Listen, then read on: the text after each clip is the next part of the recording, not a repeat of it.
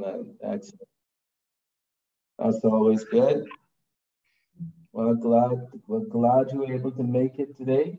Any other observations for the week, the weekend? How was your weekend? Oh, my weekend was exceptional, exceptional. I got quite a bit of reading done. I played some golf, spent some time with the family, did some work at the, so I got a good balanced posture for the weekend and the holidays. So wasn't quite well rested, but I would like to get some rest in due course. I'm sure that everybody's excited to be here today. We got quite a bit of ground to cover. But thank you for asking. My weekend was wonderful. Very good. How's that? Did everybody set up the WhatsApp group?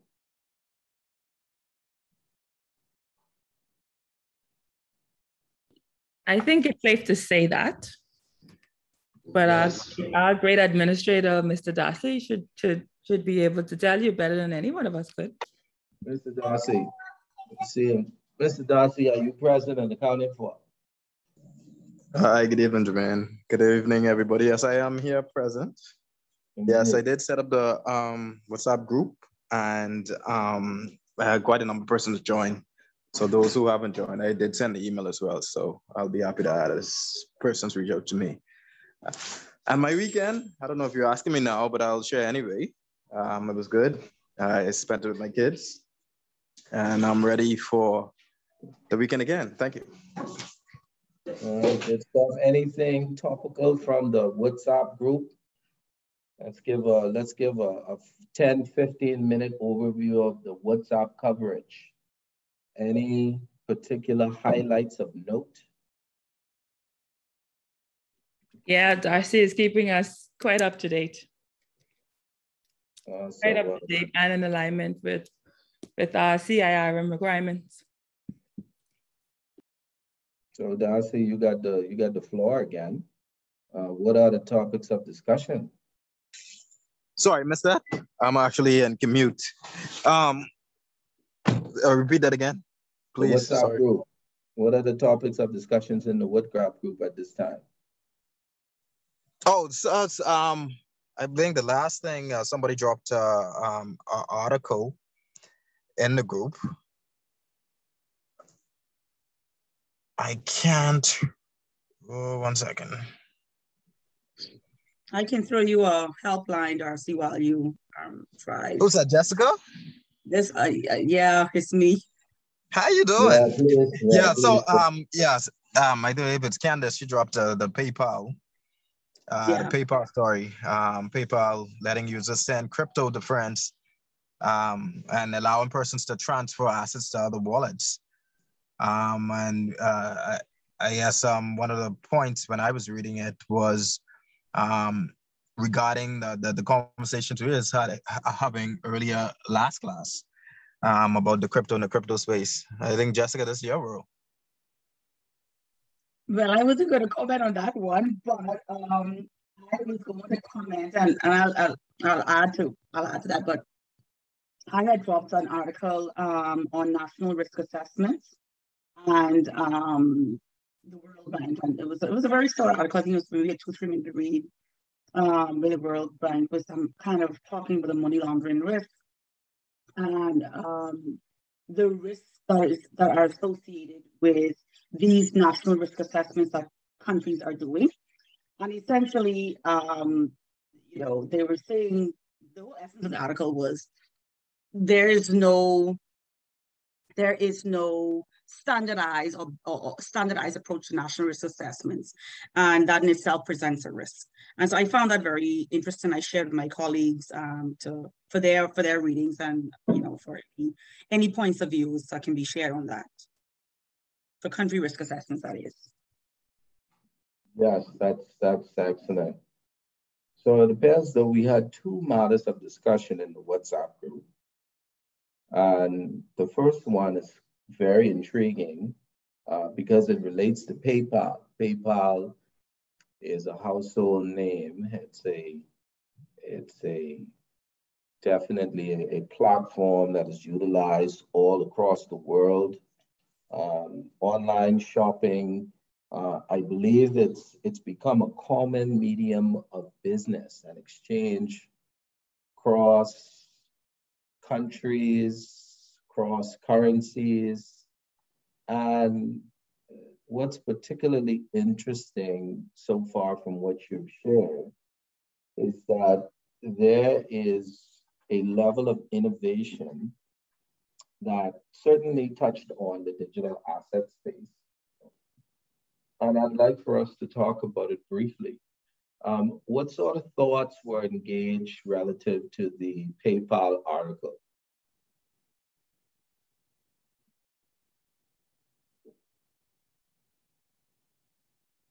Guys, this is your WhatsApp group.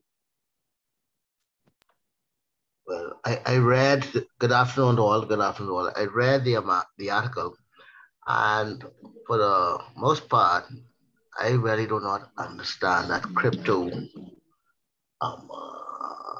currency, because I feel that if I had, I would have invested in it some time ago. So I really would like to understand what the cryptocurrency is all about. So my question isn't really about cryptocurrency, it's more about digital assets. You know, we have a synonymous asset, a homogeneous one, which is our sand dollar. So it's really the Bahamian currency in a digital format, right? Which could convert to fiat, but you could consider it as fiat because it's actually a legitimized, legislated, properly regulated currency used in our current commerce environment. So my question is about the digital asset space and what type of perhaps risk that we see existing currently and what is emerging. Because PayPal, as I indicated, is a global payments facilitation platform, and it's used all across the world, across different merchants. PayPal has subscriptions well into the thousands. I know that you can utilize PayPal to purchase airline tickets for those who would have traveled during the weekend and holidays, shopping online, that's your eBay, Amazon. We're seeing a lot of things happening with trade, purchases of real estate, conversion currencies, cross countries. So let's talk about it. What are some of the risks? Is PayPal even accepted within the current commercial banking environment in the Bahamas? So let's see if we can marry the PayPal platform to our operating landscape. I see it as, good evening, everybody. I see it as increasing the risks from a compliance aspect, because with cryptos, the persons who own those currencies are really sort of invisible, and they can be anywhere in the world. And so when you add that to a PayPal, it creates, to me, a forum whereby persons who are engaged in the underground economy have a very legitimate way of moving funds around. Now, I'm sure PayPal would have done their homework in trying to prevent money laundering and terroristic financing, but I just see it as a very difficult task trying to keep out those ill-gotten gains out of the PayPal system. And once you get it within the PayPal system, it's just so much things that you can buy using PayPal. Right. So for me, I think it's a it's a money laundering. From where I see it as a money laundering opportunity for those who are engaged in the underground economy. Okay, that's a good perspective. Jessica, Darcy? Yeah, so I was going to, and it's a very interesting perspective Donald shared, and I just recently, I mean, as recently as today, I wanted to just keep in line with the PayPal. I just got a PayPal debit card, shipped to the Bahamas, and I had to activate it. And for me to activate it, I had to update my KYC, right? And I Yeah, found it so they very use tedious. so they use an eKYC platform. Well, yeah. So prior, I don't recall. I've had a PayPal account for years. I don't recall updating any my personal KYC information at all. But now, I don't know if it's because I got this card that they now want I to upload a passport, a national ID, or a government issued ID, and they had to accept it. And in addition to that, I had to actually update and had to provide proof of address in my name. And so I found that very interesting. I don't know if it's because the emergence of the digital assets on their platform now, but I thought it was a very good initiative from them. I thought it's a great way for them to mitigate risk. I think that all digital assets, I think that all financial institutions has some risk to money laundering, terrorist financing, etc. Right? I just think it's a way to mitigate those risks. And in this instance, with PayPal specifically, their way of eliminating or reducing those risks or mitigating those risks is to know who their clients are. It's very basic, but compared to what PayPal was to what it is now, again, it may be because of the emergence of the new digital asset space that they're trying now to, and these spaces now getting into the regulated environment. You know, it could be a number of things, factors that's pushing these platforms, in addition to the likes of FTX into that regulated space. Yeah. Okay. Yeah, so so like Jessica said, what PayPal is doing, I didn't read where they came out and made a statement to say, you know, why they're actually requiring it. But I do know that they're saying that it is just to make PayPal a bit more safer. And we could assume that it is because of them now expanding and using this digital, you know, the currencies. But people use PayPal, and it is really just for the purposes of a secure means of payment. So people feel safer when they are buying goods and services from people that they don't know cross-border using PayPal, because okay, PayPal is supposed to be this safe medium for me to pay. My monies are safe until I get what I'm supposed to get from you. And so that's just the reason, that's just it. Right. Excellent. These are very good points. So I was curious about one of the overriding risk with the cryptocurrencies is in its volatility and pinpointing what its value should be at any point in time. So I was curious as to how that particular element of it would be managed if cryptocurrencies were to be accepted for payment. And it's known that PayPal would have accepted their usual currencies, so forth and so on, and use their methods of conversions.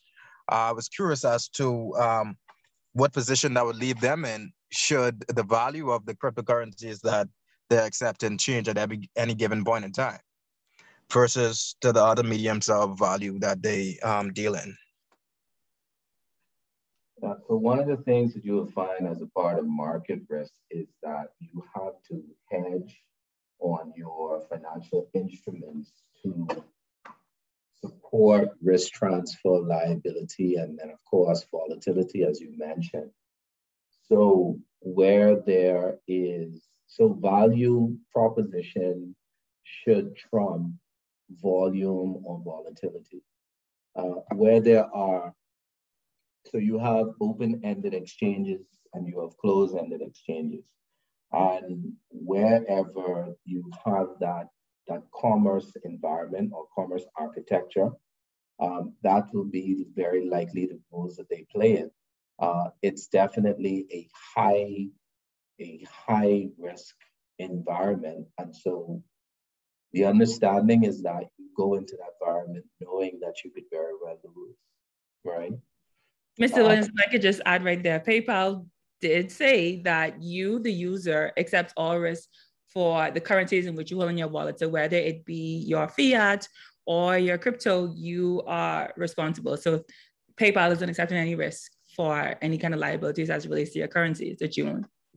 Right. So you will actually have, so thanks, Candace, you'll actually have exemption clauses like those as a part of the various trading platforms and even these exchanges, like your PayPal, you got Google Pay, Apple Pay. You have so many mediums of exchanges that you really have to pay attention to the fine print. And so it's important there. It's critically important that you take note of the integrated regulation, right, that they employ.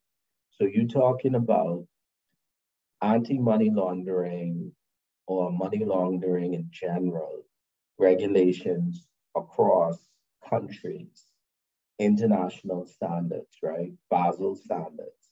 And they incorporate an additional ceiling approach towards mitigating the risk of exposure, whether it be to their institution or even to their overall stakeholders, particularly those merchants that subscribe with these types of payment mediums.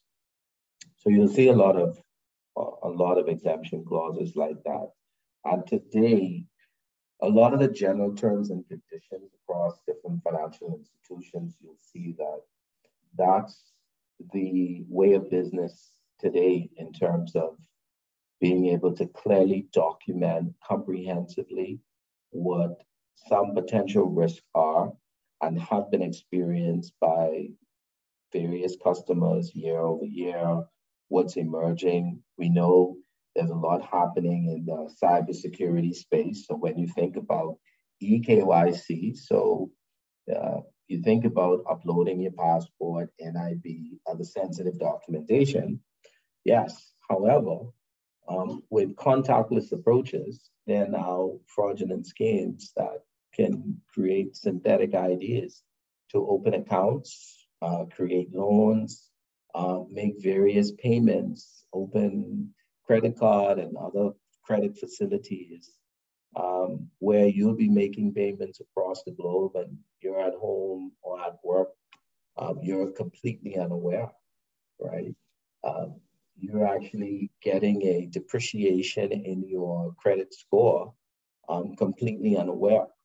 And so some of my discussions with the CRIF Credit Bureau is ensuring that they maintain an effective ongoing quality assurance process relative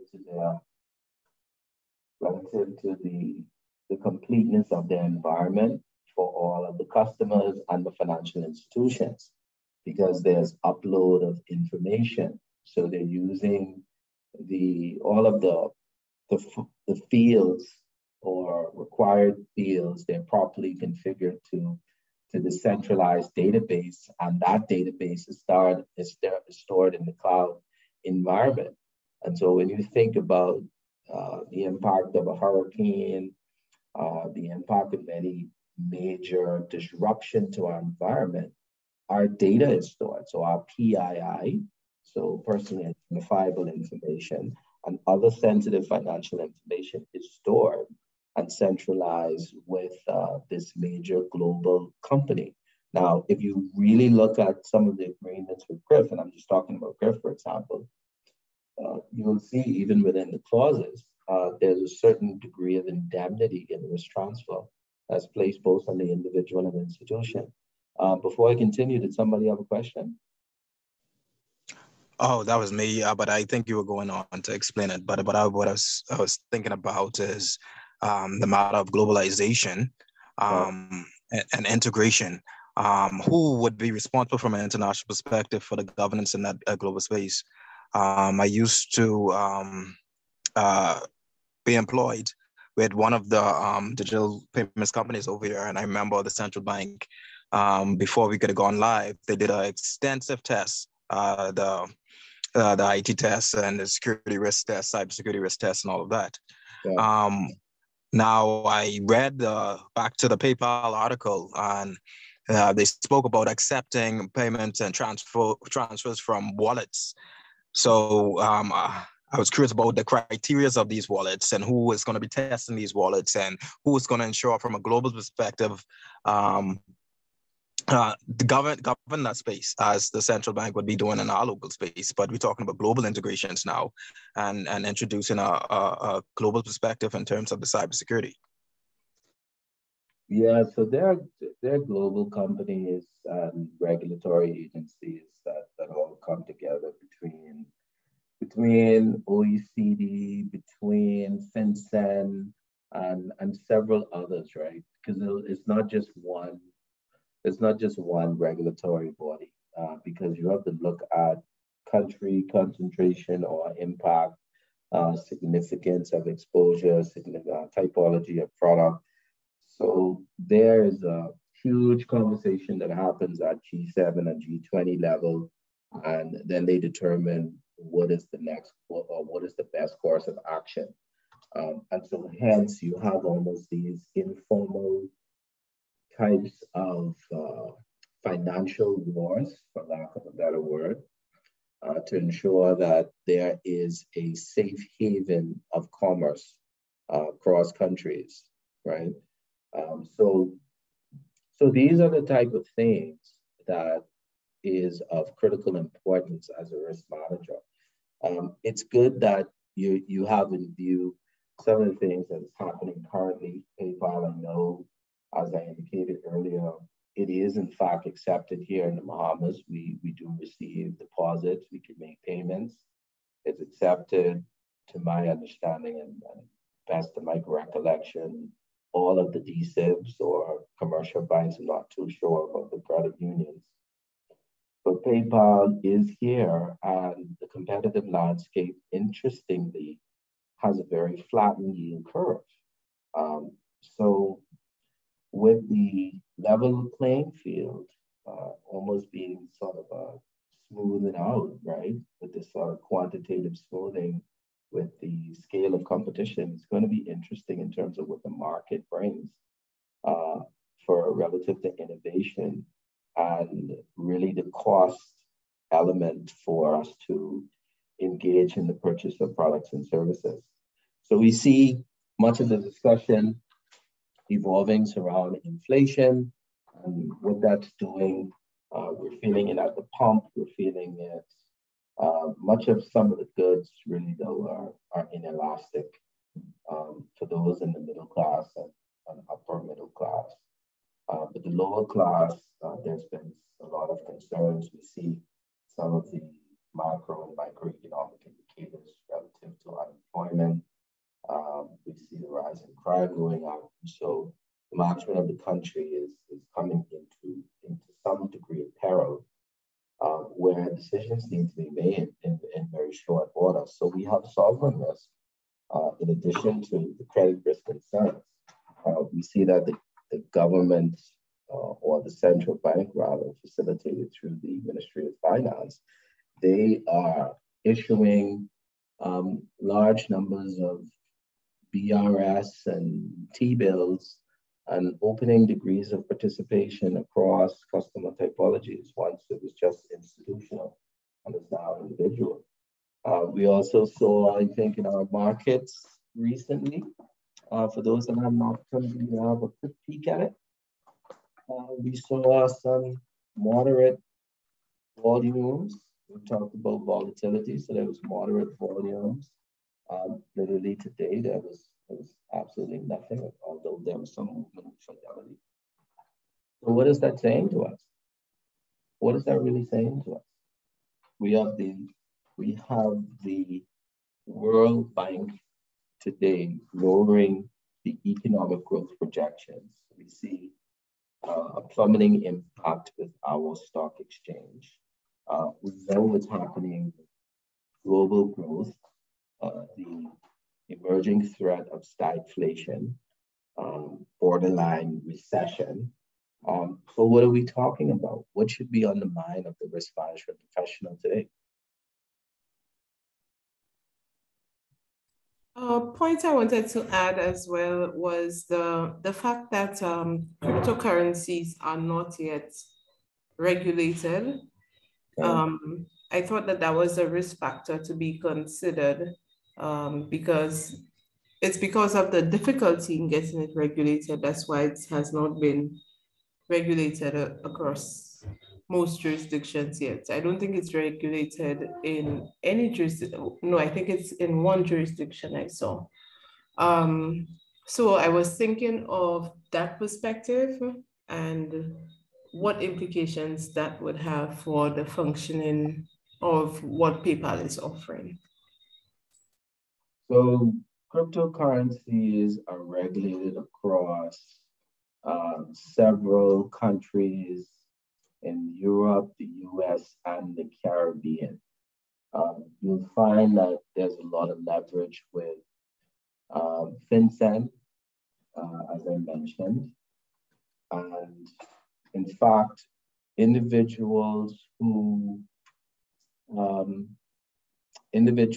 hold large stakes of Bitcoin, Ethereum, some of the larger crypto or cryptocurrency tokens or the tokens themselves or the currencies themselves, BNP.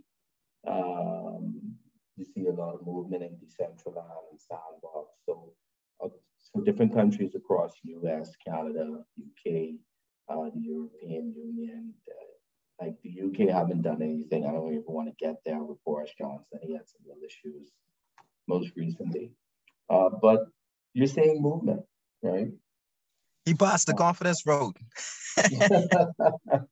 Yeah, but you know, when you have to do a Shawnee dive at the political level, you have to think about your history, right? Like what really your history, how you got there, which is really, you know, and then what is the future projection and what does that mean in terms of managing the country? So for me, I just think just being a pragmatist, I think it's going to be very short-lived for him. So, but remaining on point, you have few countries and a lot of stakeholders with the cryptocurrency. They are crying out for the regulation because they want to be able to benefit from the levels of returns already experienced for really holding it to its viability. So we know in the tangible or fiat market space, we talk about hold to maturity. So in the cryptocurrency space, where there's a degree of high volatility, we even have it in the regular financial markets. So it's hold to viability, right? I'm able to hold this to the point where it provides a degree of value for me, or a high level of ROI for my initial point of investment, right? So somebody had a question? No, I was actually going to make a comment Okay. About that because, you know, in my crypto portfolio, you know, as things happen, my money is doing what it's supposed to do. However, it's not like in my bank account where I deposit $300 and tomorrow I have 282. So I have I have a personal issue. I have a personal issue as in my crypto wallet, my money is just growing, but in my fiat bank account, I mean, I know I'm supposed to have $300, but when I put it into the bank, it decreases in value. So I have a personal issue there, but that's for a different conversation. I just thought I'd say that. Yeah, well, you know, Darcy mentioned the volatility, so the risk is always there inherently with that particular product. But how do you escape that when it's tied to speculation? How do you escape the risk of volatility that's tied to speculation? So it's inescapable. So it's one of those things that it's those type of financial instruments that is really absolute risk. There's a high degree of uncertainty, high degree of potential loss, not only of interest, but also principal value. And so you will always be made aware when in the trading space, particularly if you're not engaged with these stable coins, and we can go into a little depth in relation to that. If you're not dealing with the stable coins, then, and the only way a coin will be stable is if it is sufficiently backed by fiat currency, right? So you either have gold, silver, platinum, commodity backing that has real dollarized value, or you have the dollar of a country or currency backing that. So you have the Euro stablecoin, you have the Tether or USD stablecoin, there's the CAD stablecoin, right? There's quite a few of them, right? But when you are dabbling into the more the altcoins, or the major coins like your Bitcoin and Ethereum, that's when you're really subject to that. So it's about timing. It's also understanding some of the projects and purpose. So you have, proof of work, proof of stake. There's different consensus mediums that are utilized with the different tokens. And so believe me, it's important. And I like the fact that it's a topical discussion, because the discussion supports open source banking. Go ahead, Dimitri.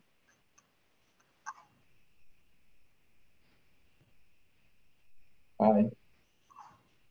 You have a question?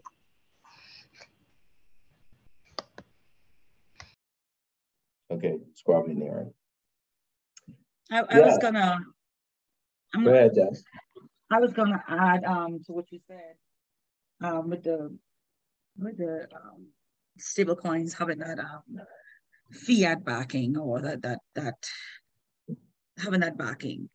The U.S. I read on LinkedIn today, I think an article that the U.S. Department of Financial Services, I believe, is enacting some kind of regulations to kind of position themselves as the crypto leaders on this side of the world. And so, I mean, it hasn't been released yet. I saw three points. I think one was redeemability. I really wish I could have found an article just to cover the 3 points, but one was definitely redeemability. But it's going to be regulated on this side, and that's where the U.S. is trying to position themselves. And I really think it's because a lot of countries are diving into the digital asset space and is positioning themselves to be that next, I guess, big financial center in this new space. So in light of that, what should be on the minds of the risk management professionals today? What do we believe should be in the minds as we carry out our day-to-day functional responsibility? What should be on our minds? This may sound very basic, I guess, but I think first and foremost, we have to educate ourselves to be able to understand the risk in order for us to mitigate them. It's a new space. We're up and coming risk managers. And I think it's going to touch all of us. Candice, she mentioned she has her investment portfolio. I have an investment portfolio, and it was only for your personal benefit and being able to mitigate the risk from a personal standpoint. Education is key, and if you're gonna be a risk manager in this space, we have to educate ourselves. I mean, that sounds quite basic, but I think that's where we have to start from. I think that's fundamental, Jessica, and I definitely support that. Yes, I agree with that. We must educate ourselves, but we must also look for the opportunities that will be presented for us as a country or as Bahamians to benefit from this new entity. That is my point on that. We must look, as a risk manager, we must look for the opportunities that will present for us to get to feel the resources from it. So I like what Orlando said. You have it's an opportunity, it's a risk and an opportunity. But I think, but for me, I would be more focused on the ability to kind of predict and control the losses, maybe as in the space. So I would be, thinking about, okay, great, this is happening, but how do futuristically predict, and control any kind of losses possible? So predictive and sensitivity analysis to sort of really extrapolate how to manage risk of loss is what you're saying? Yes. Yeah. And I think that's a very prudent approach. I like the points on education. I like the point that Orlando mentioned on value proposition. And then the point you raised on understanding how to hedge, risk transfer, and overall mitigate loss. So just on those three elements, we know that there is, or should be in the minds of a risk professional, that innovation is the precipice of our discipline. Risk management is a measure of uncertainty. And so where we add that value, it's conditioning our minds approaches to address the unknown. So a lot of the data analytics and business intelligence approaches must do those very same three core components. And they're absolutely fundamental. I need to educate myself. I need to understand risk appetite, risk tolerances. I need to understand if my business, the culture that I'm in, the people that I serve, and when I say people that I serve, I'm referring to the target market or your customer segmentation, how it's broken down. Are they risk acceptant? Are they risk neutral? Or are they risk averse? If they're risk averse, they don't want to accept any degree of risk. They want safe, secure. They want like a fixed deposit. So for them, you perhaps may want to consider your education and awareness from the view of stable coins and how that can support their interest or align with their interest. You may also want to consider some hedging approaches or risk transfer, giving them an appreciation that you can experience losses, but very marginal in the short run. Long run, clearly, every dollar adds up. And so there's going to be a life cycle or timing of which they need to enter the market and withdraw from the market. So a prudent risk manager would want to design investment portfolios for their companies, design financial advisory approaches. Definitely there is the compliance element, but there's more importantly the bridge of effective communications through legal advertising, ensuring that you have all of the indemnities, the exemption clauses. There's clarity of what to do with restoration and recovery efforts, your asset and liability management approaches? What are some of your financial ratios that will be important to establish triggers and thresholds? So you can create your own quantitative easing or tapering of the risk as interest rates, currency risk, price risk fluctuates. So you have volatility, and then you have propinquity of risk. You have propensity of risk. The reality is the risk will move in the direction of the nature or architecture of the financial instrument. So the risk manager has a very, very critical role in not just understanding commerce, how goods and services exchange between individuals and companies, but also how to preserve capital, how to utilize the Basel foundations to support a sound operating environment and sound control operating environment. Darcy, you had a question? No, I just found it interesting when you spoke about the capital. And we're talking about risk management, and we spoke about losses associated with cryptocurrencies. All that I remember reading an article from, I think, Thomas Reuters, talking about the global regulators with regard to traditional banks, setting the rule that the capital requirements for those banks holding crypto assets would be the entire value of their crypto portfolio. That in itself was driving up the cost for those banks, and it's one of the maybe one of the indicators or reasons those banks would be not willing to even deal in crypto. Absolutely, right?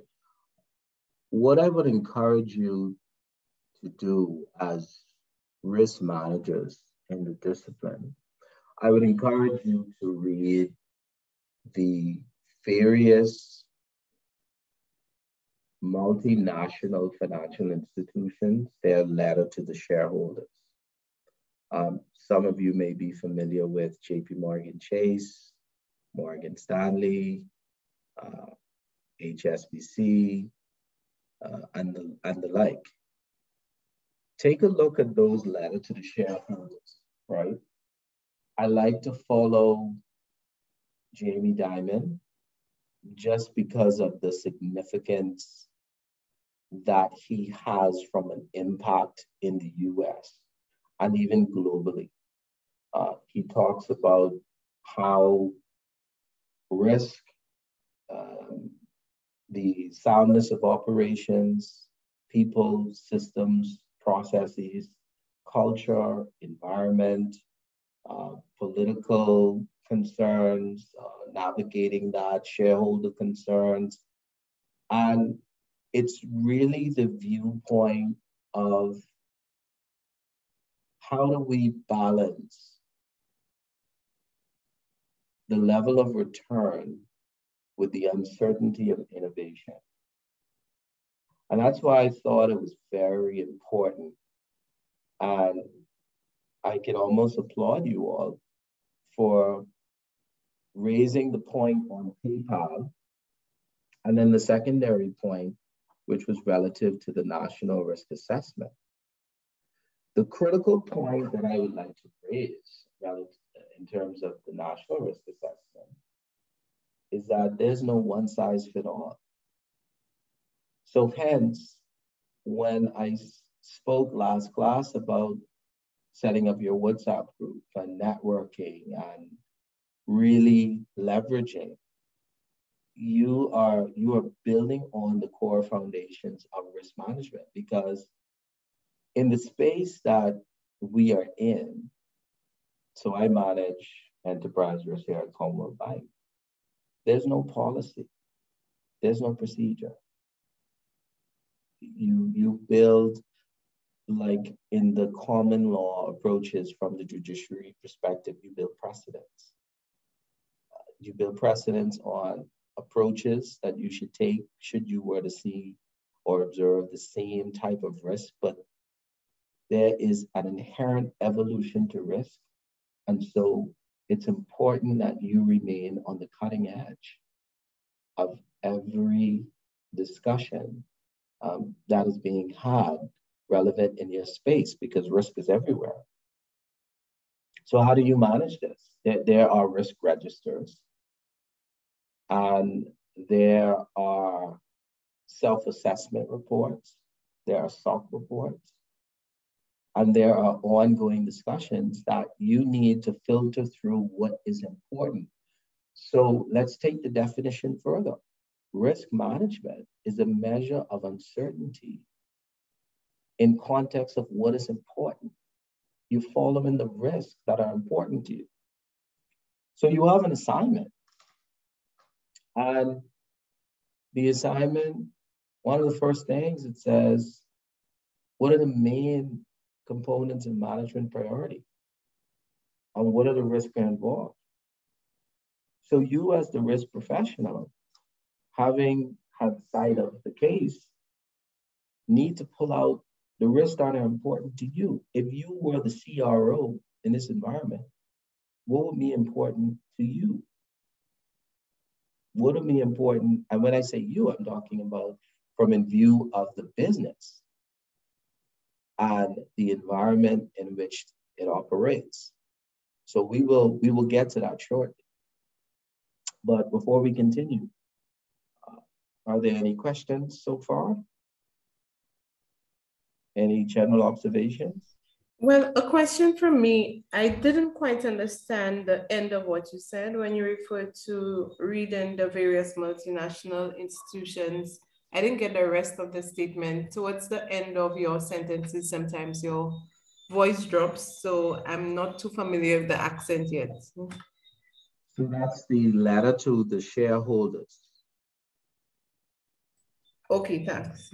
Right, so JP Morgan has a very good one that I would encourage everybody to follow. So that's the letter to the shareholders. And you'll find out what a lot of the companies in the US and in the European Union, they give some very good perspective, like the report on the Rio Tinto case study. Yeah. Okay, thank you. Any other questions or observations?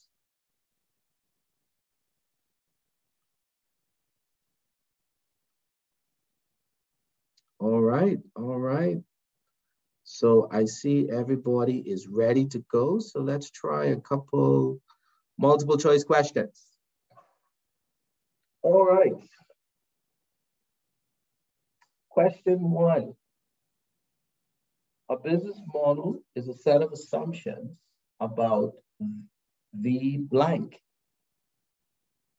A, financial stability of an organization. B, organizational structure of a business. C, products and services past performance. Or D, way an organization creates value. I will give you. Mr. Williams, sorry, could you repeat the question? Oh, my apologies. I thought I was sharing my screen. So let me do that. Share screen.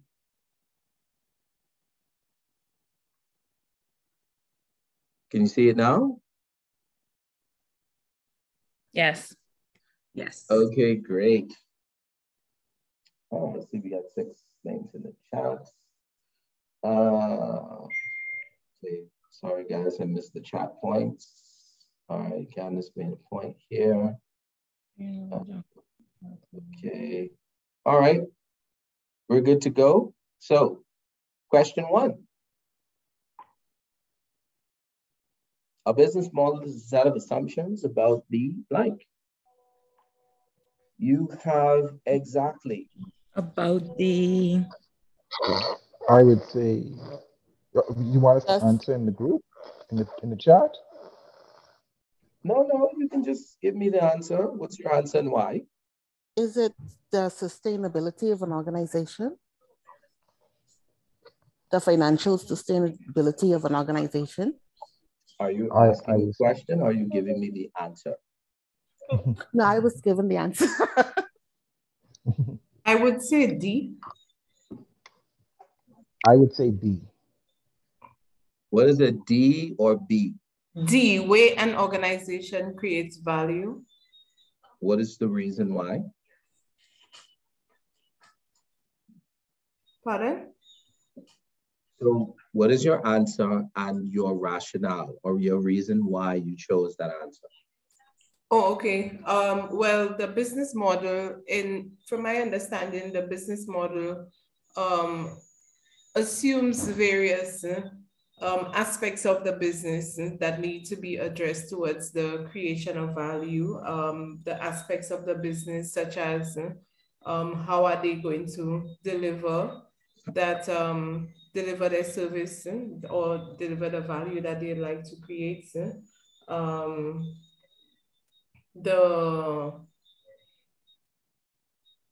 What else should I say? How it's going to operate from a social standpoint. I'm just thinking out loud. I wasn't expecting that question. Yeah, I would also go with D. I can't really pinpoint why I would say D, but that's just what the business is. It creates and delivers value. That's what they do. And I would add to that with the answer for B and D is a combination of A, B, C, which equates to the value of the organization. So all of those things kind of contributes to the value. Is this a trick question? Because this has to be a trick question. This cannot be a multiple choice question on the exam because a business model is a business model. People choose that business model all the time. So why are they choosing it for whatever reason? So if this is a trick question, then Jessica says she's going to go with A, B, and C. So we should have all of the above because when you think about it, you may start to think deep and come up with all of these different reasons. So hopefully this is a question on the exam. And you're absolutely correct. It would be A through C. Otherwise, you would choose D. Oh. And you would choose D for the reasons earlier expressed on how an organization or why an organization's create value. But let's break this question down. So, Mr. Williams, sorry, before you do that, just out of curiosity, but out of the technical explanations, okay, this is a question that did not say choose either or. If we were in the exam, we would select D. It didn't say, it only has one line. So I don't know if they're if this is a complete sentence or whatever, but I'm thinking that we would just select D. So could you please clarify what is the correct answer? And then we can get into kind of understanding your explanation of why that is the correct answer. So the answer is D, because as I earlier alluded to, your value creation, the reason why you establish a company is because you want to create a level of return for yourself as a shareholder or the stakeholders. And as a part of the value proposition, it is about solving a problem, improving quality of life, but really you are addressing a need. And so the key to this question lies really in what it's asking you. It's about any fundamental business model. So what is a model? It's a methodology of approach that you will conduct in your business. How will you address your target market?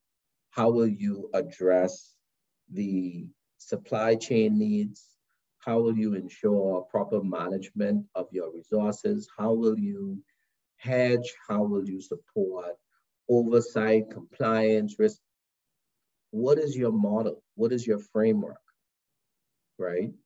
And your framework supports financial stability. That's a key assumption. It doesn't support the organizational structure.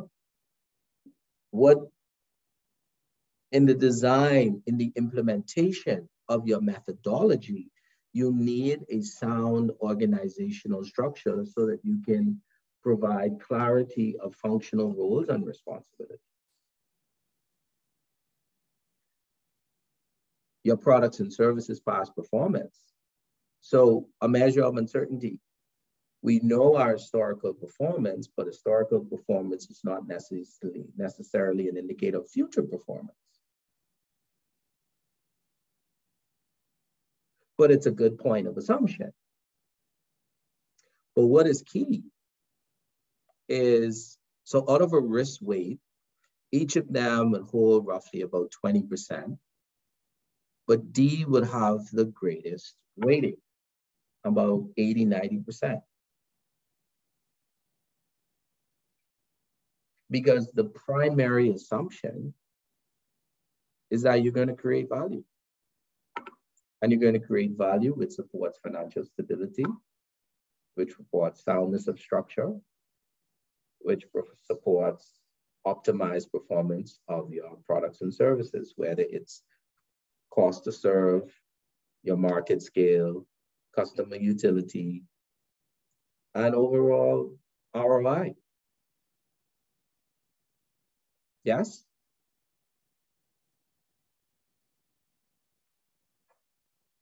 Any questions? Everybody's good? Yes. Yes, broken down clearly. So I have another question for you.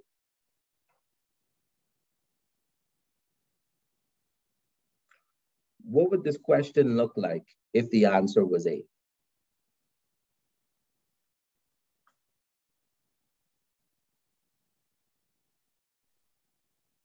I'm just taking a guess here. Would it be the credit risk model, perhaps? It speaks to finances. Perhaps. Anybody want to give it a try? Maybe who, I mean, I guess I'm trying to figure out a way to talk about the shareholders. I'm thinking, I'm trying to find a way to talk about shareholders in here. So I'm trying to think of a corporate governance question, but I can't make it out just yet. No, but that's good though, because financial stability is a fundamental of corporate governance and shareholders' interests. So your question could just be very well, what is the definition of financial stability? So it could be, what is the core expectation from a corporate governance and shareholder interest perspective? That's a good question. Yes? That's a good question. What would be the question if it was B?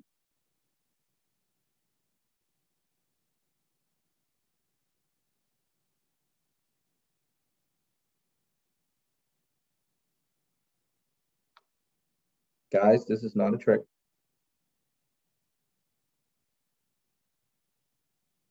So what is an organizational structure?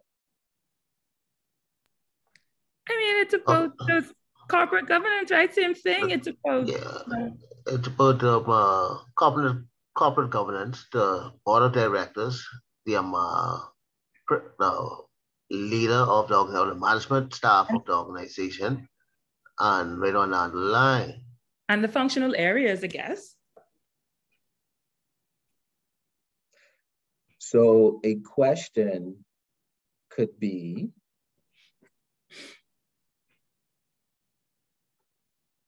what is the Oh, I guess we could say corporate governance, or we could list some areas.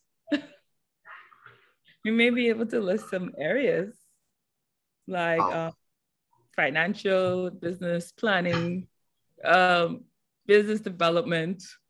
You know what the problem is? Here's what the problem is. Here's what the problem is. What the problem is that you guys are too certified, right? Everybody is certified with so many years of experience, and you're not breaking it down. You know what they say when you can't break something down, right? That means you don't know it at all. You don't know it at all. Okay, so let me give it a chance. Long day. So wait, before we continue, what I want you to do, what I want everybody to do is just relax, right? This is not a trick. Okay, guys. So you have wait, one second. Relax, because what is gonna happen, right? This is a simulation of what you will experience during the exam. We've all undertaken exams. Some maybe not so long ago. Others, they haven't done exams in years. So one of the things that you want to do, remember, you are a risk professional. So you don't see things the way everyone else will see it. Anything that is presented to you, you should be able to align your fundamentals and bring context to it. And it's about your audience, from the very basic to the highly technical. So let's give it a stab again. Okay, I would say start with your board of directors. You have your chief executive officer, your president, and you have your VP of financial services, your VP of risk management, and then you have your management of the line staff, and then we move on down the line to the various departments and same areas.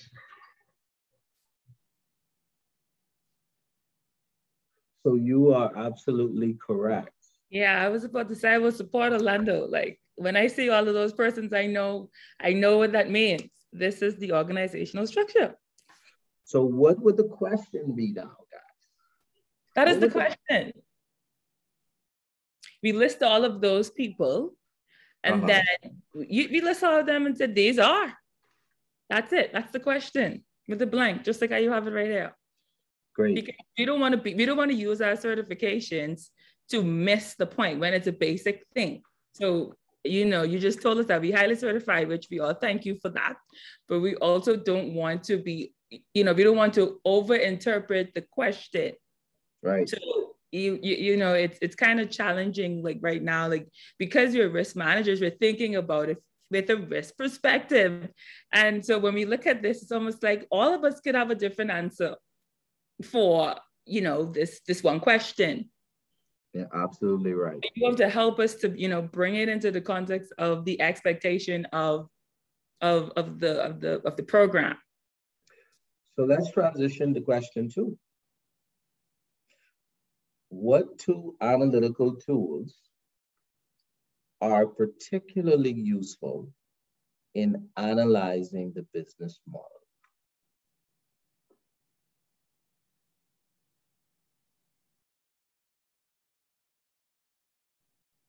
Now, I hope we didn't get disconnected because it's turning up now. You have to give us some time. You have 2 minutes for the question. You have 30 seconds. You have 30 seconds. I'd say B, the curious indicators and gap analysis. 2 analytical tools. I would say are useful in analyzing the business model. Oh boy, that's a good question. So I would say A, because I'm thinking about, I'm not sure. This is a really tricky question. Because again, it all depends on how I interpret it and what I think or what I would use. I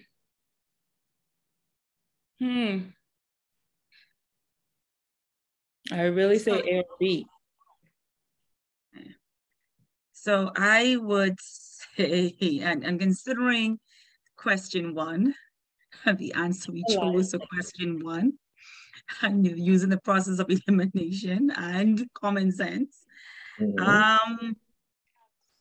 I would probably go with D, because if the business model, there's a set of assumptions about, and the most plausible answer here is a way an organization creates value, then in analyzing that business model, I would think you would choose value chain analysis and some benchmarking before we get into the performance. I mean, performance and risk will definitely be a part of that, I think.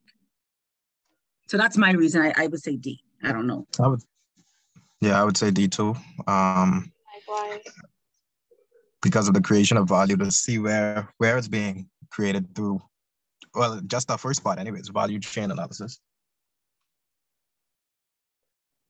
I have a question. What is value chain analysis that everyone is accepting as the answer?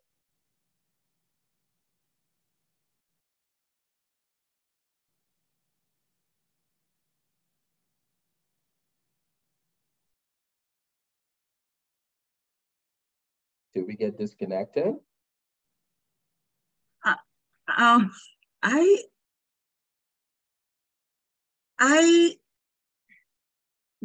I don't know the definition of value chain analysis, but I would think it's something where the value in a business is being analyzed, where the value is in the company. Okay, to output Jessica, it's activities business use to find out or find out about their product value. I would choose. I'll help Jessica. I'll choose the answer B. Key risk indicators and the gap analysis. Right. That's what I would choose. B. Key risk indicators. So right now we have on the table a discussion on what is value chain analysis. We're going to come back to that a lot. Okay. So I think someone else was talking. Was it Donald? No, it was Dimitri. I think it's everything that they said, and I think it's also used to kind of analyze the activities to see if there's a way to either like reduce costs or like increase like the differentiation.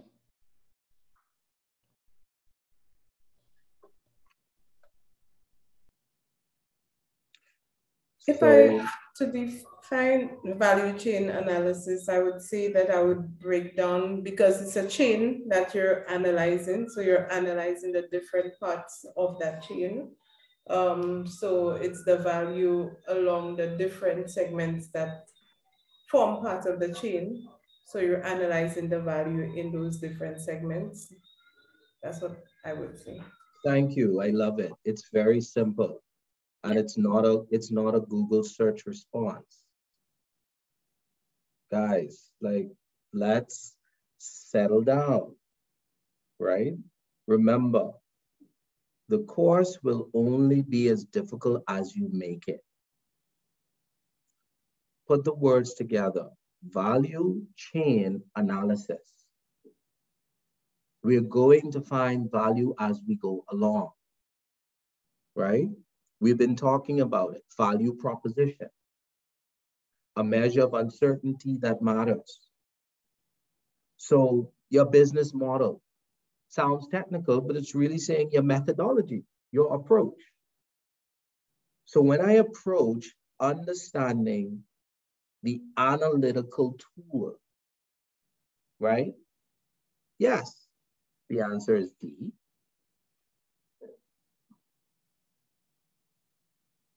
Because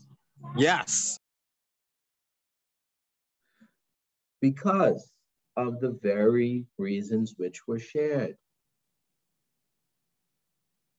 Key risk indicators gap analysis is also a very practical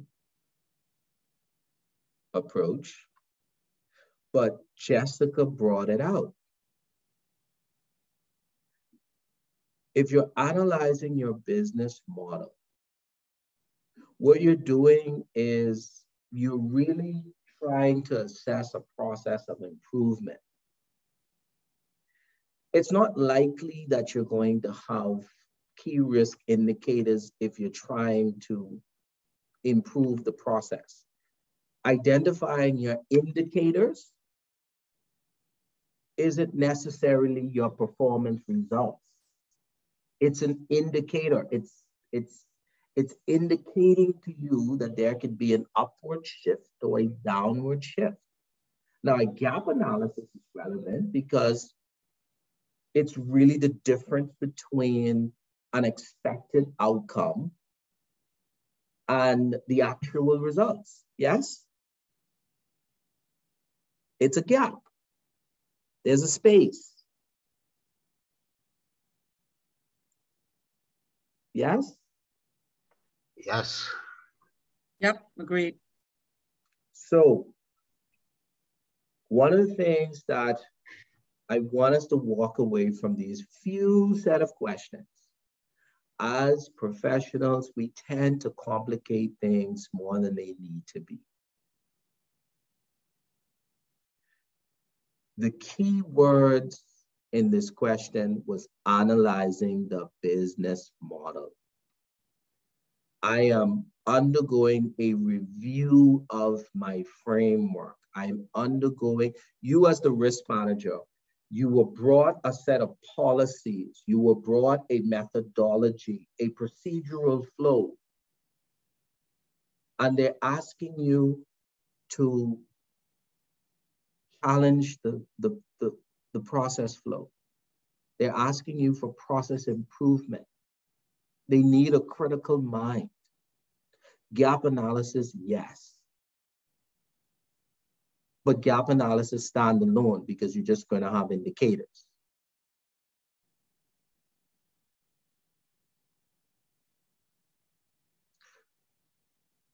Value chain and benchmarking. So benchmarking, isn't benchmarking synonymous to a type of gap analysis? So you have analysis between two different outcomes, and you want to leverage learning from either another institution, past performance, successful outcomes, etc. Right? It's really leverage learning. So then if you transition into finance, you have leverage ratios, you have gearing ratios. So you could take some of the fundamentals and transition it to support effective decision making. Yes? Okay. So tell me something. Let's say now you're going into a business. You start a business, or you're in a business. You're already in a business.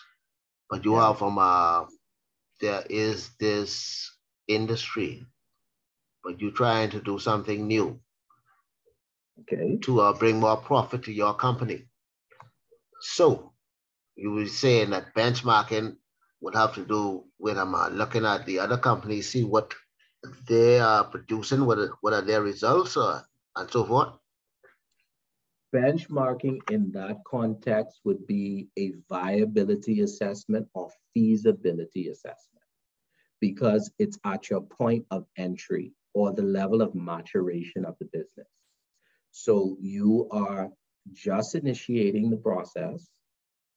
You're looking at getting started. So you need to determine if it is viable. Will this work? I look at my scale of competition. I look at how my product either is homogeneous or the same, and how it can have some distinguishing differentiation for what? Creating value. Because what is the difference between competing companies? Everyone believes that they have the better value proposition. Yes? Yes, you break that down quite fine. So, yes. So your benchmarking would be your feasibility or your viability. So I need to understand if this is going to work. And so that allows us to segue into stress testing and reverse stress testing. So stress testing, I want to simulate certain constraints, prohibitions. I want to impact my operations, my decision model, my products and services to see how it will react under certain circumstances.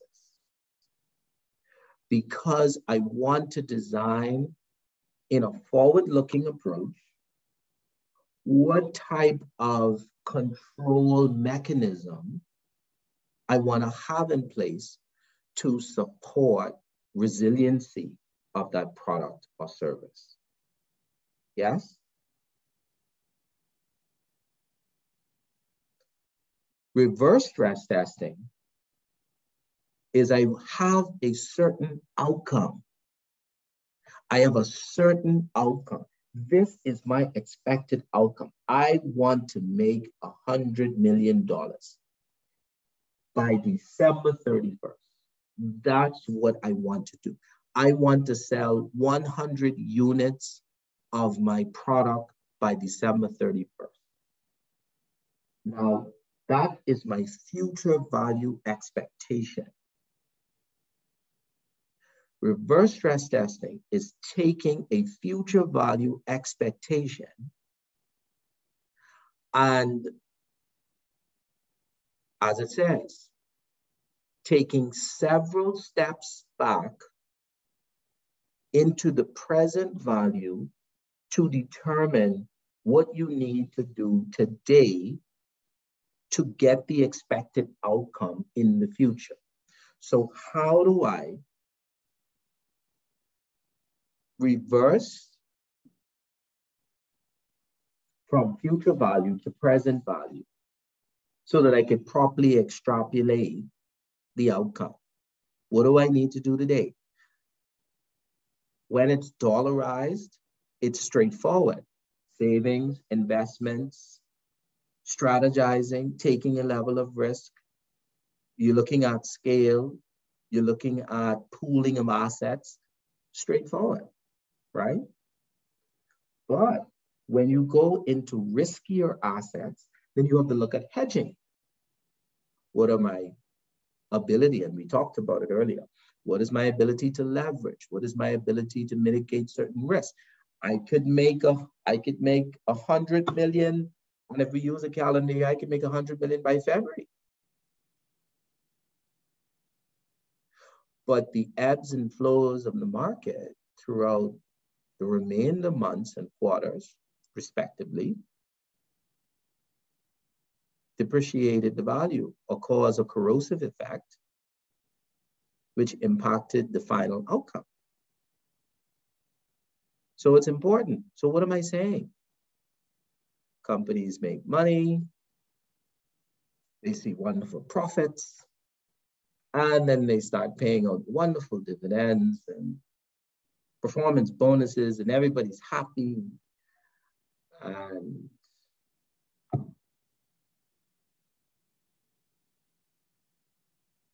there doesn't seem to be a contingency mechanism in place for the uncertainty.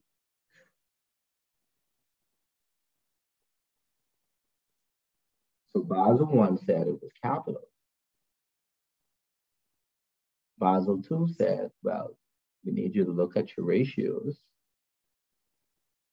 look at how they fluctuate, understand some of the key risk indicators. But the risk professional use value chain.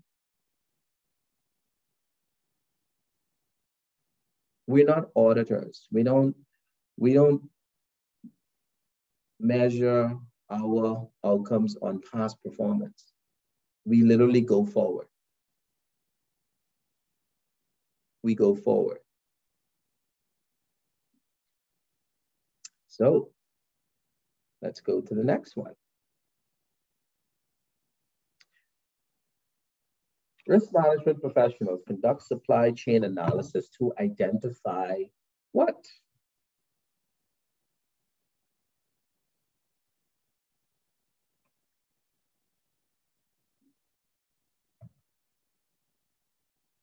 "30 seconds.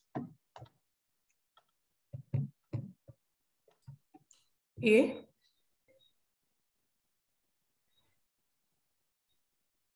Answer and why.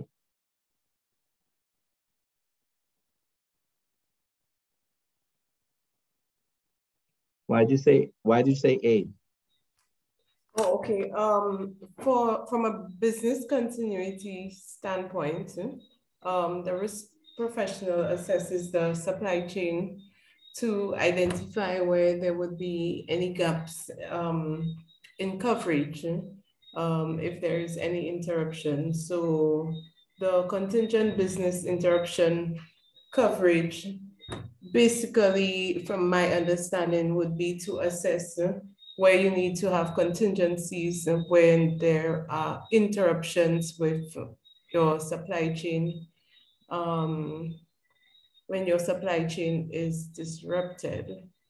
Right. That's what I'm thinking of. Okay. Yeah, I think I will go with Shanta on that also. Again, thinking very, not getting too deep. Thinking about the supply chain from business continuity kind of standpoint I'm thinking of. And business interruption and coverage and all of that, and the management of that. I think I will go with A being the most plausible and most comprehensive as it relates to supply chain analysis. I too will go with A for the very same reasons, because when we're using words to get the answers now. When we think about supply chain, we're just thinking about being able to give your customers what, offer, continue, again, PCP, continuing your business and your offerings. And then we're thinking about interruption, should there be some cause to not be able to get to give your customers what they need. So is supply chain the only thing that we see here? I look at A and I like that answer, but what about D? Potential vulnerabilities to the organization. What about that?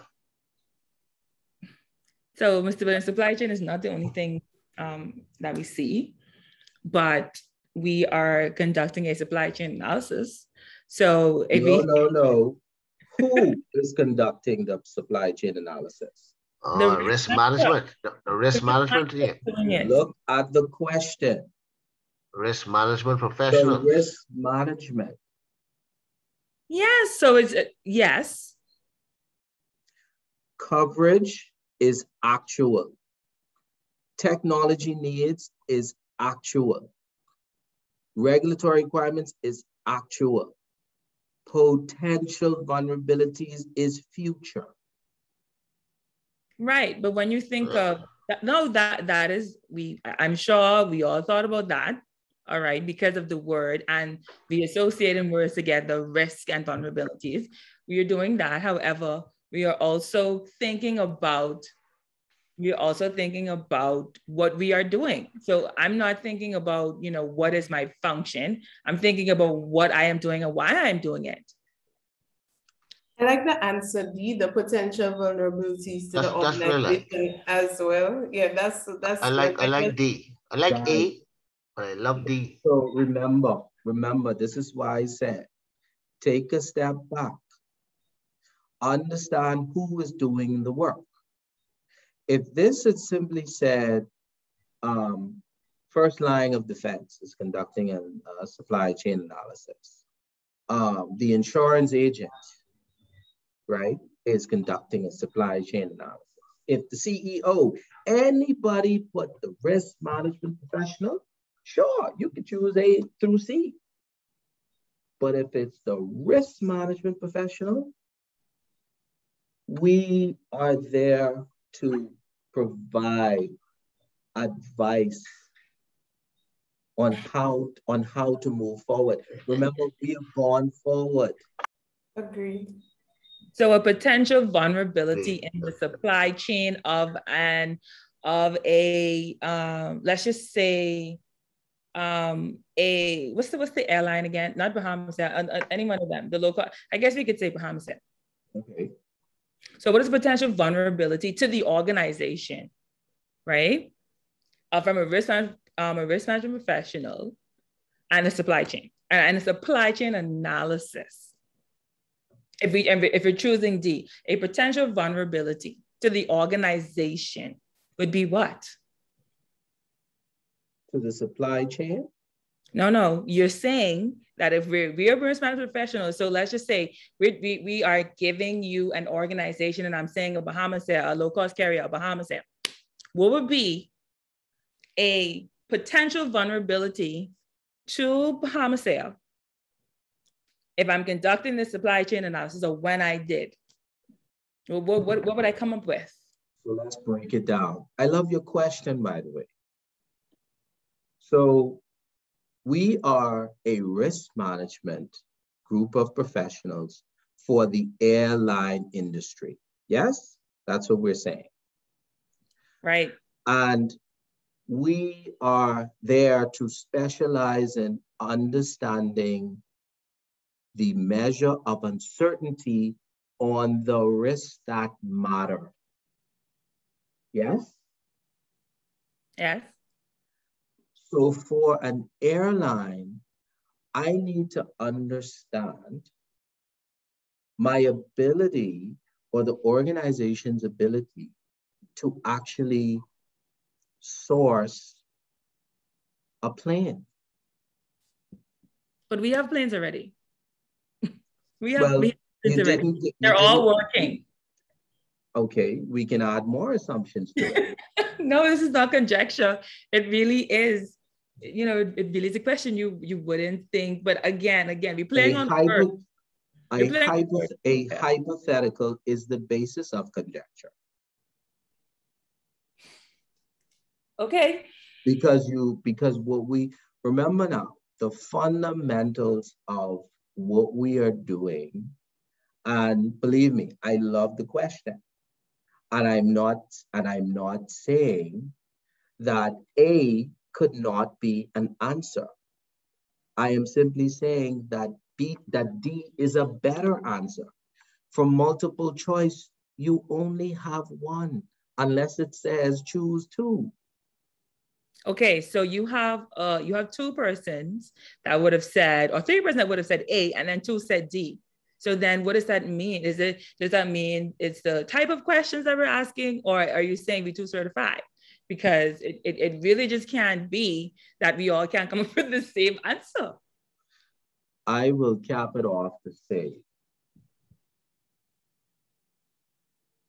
we are in a process of transitioning, because the risk management designation is not a simple one. It's complex in nature, and this is why you need a proper support structure and the networking. The networking does that for you, aligning with accredited bodies and organizations globally. They give you that degree of support, right? Again, what you will find is that even your concepts of approach will be challenged, because a lot of your governance, your executives will not see it from your perspective. And so you have to be supported by a lot of data and analytics. that are not necessarily based on historical information, because you remember, you have to understand your audience. Your audience is from an historical basis, a past performance basis. So give them what they're accustomed to, but you have to take that information and extrapolate it into the future. Depending on that audience, you may be able to take it 3 months, you could take it 6 months, you could take it a year. A lot of professionals don't recognize that they carry out certain fundamentals during their strategic planning or their budgeting. So they forecast how they're going to spend their monies, how they're going to manage resources, etc. But what they don't understand is that throughout the budgeting and the strategic planning process is an ongoing value chain analysis. So that's where the dynamics come in, navigating the dynamics. So in a previous year, because usually this discussion happens during the fourth quarter or third or fourth quarter of the year in preparation for the following year, there's a whole lot of conjecture about what the future will look like. So the assumptions on timing, feasibility, business impact, likelihood of occurrence, all of those are factored in. But as the variables shift in the positive direction or in an unfavorable direction, that's where you need the risk manager to now be able to provide another yield curve that runs parallel to the expected outcomes to then determine how we need to shift behavior. So again, when you look at your multiple choice, you want to be able to drive home fundamentals. So for this one, the answer is D. So, number 4. 30 seconds. Which activity does the risk management professional perform immediately after obtaining internal and external information about the organization?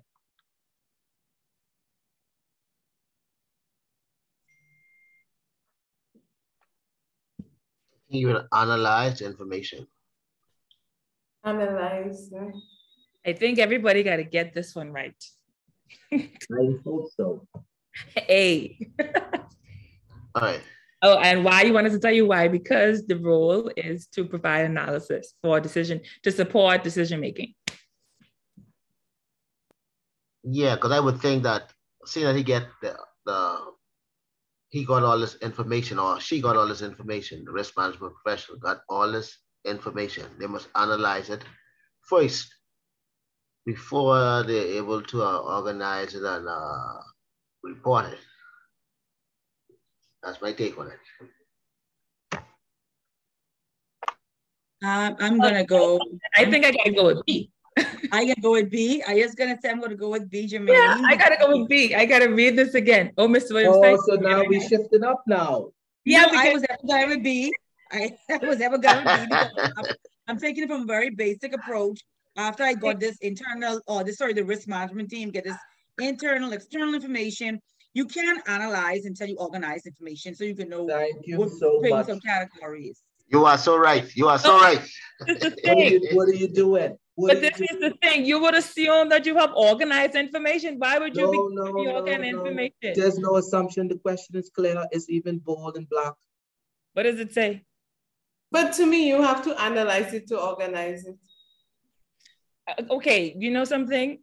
I can truly get that. But again, I think I think we have a challenge with these questions because, again, you can have, like, we're not just trying to figure this thing out. Like, I wouldn't assume, and again, it's almost like, would I just get a bunch of disoriented information? Yes, I'm collecting the information. So I'm naturally assuming that the information is all over the place. So that isn't even going to come into question.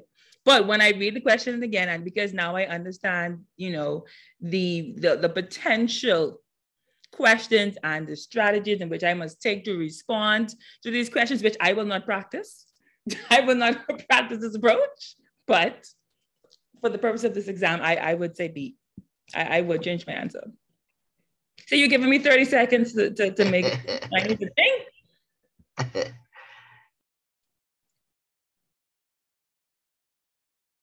You're in the normal course of business. You get files, hard copy files, soft copy files. The first thing you want to do is organize it. That's what we have an assistant. I think the assistant would do that, but okay, no problem. We would organize the information first. Yes. And so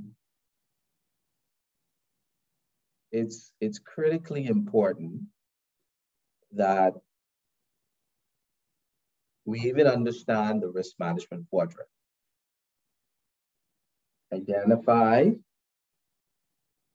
How do you identify risk?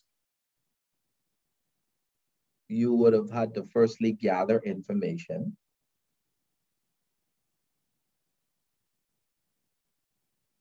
So you have an assignment. It says identify the risk. So you pull up the report and you are trying to understand it, right? Organize it, then analyze it.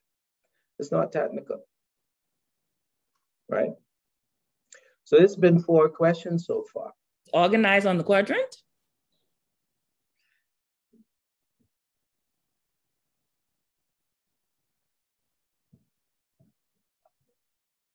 So no, organize is not on the quadrant. Okay. But you want to take homogeneous approaches, and you're going to find symmetrical and asymmetrical jargon in the discipline. And it's important that you are knowledgeable about different disciplines because you need to understand where people are coming from to support effective decision making, because it doesn't matter who it is or who your audience is. If you cannot reach them, they won't know whatever you're talking about, right? So let's go. 30 seconds. Last one. Which risk identification and analysis technique should a risk management professional use in order to gather information from multiple departments in a brainstorming session that helps to identify shared risk within an organization? Now, Mr. Williams, I'm thinking this could be a trick question because to the organization where I work, I've had risk managers do a checklist and also did questionnaires to find out information on where it could be any potential risk or risk that is happening now within the organization. So I'm a little confused with that one because you have different risk managers would approach things differently. I've seen checklists, I've seen questionnaires.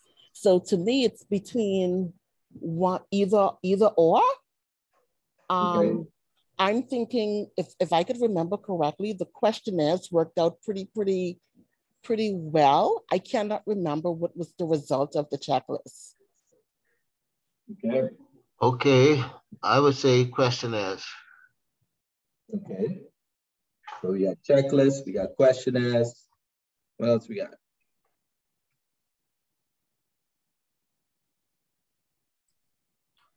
I think the to identify shared risks, that part is causing me to look at the question twice or three times or four times.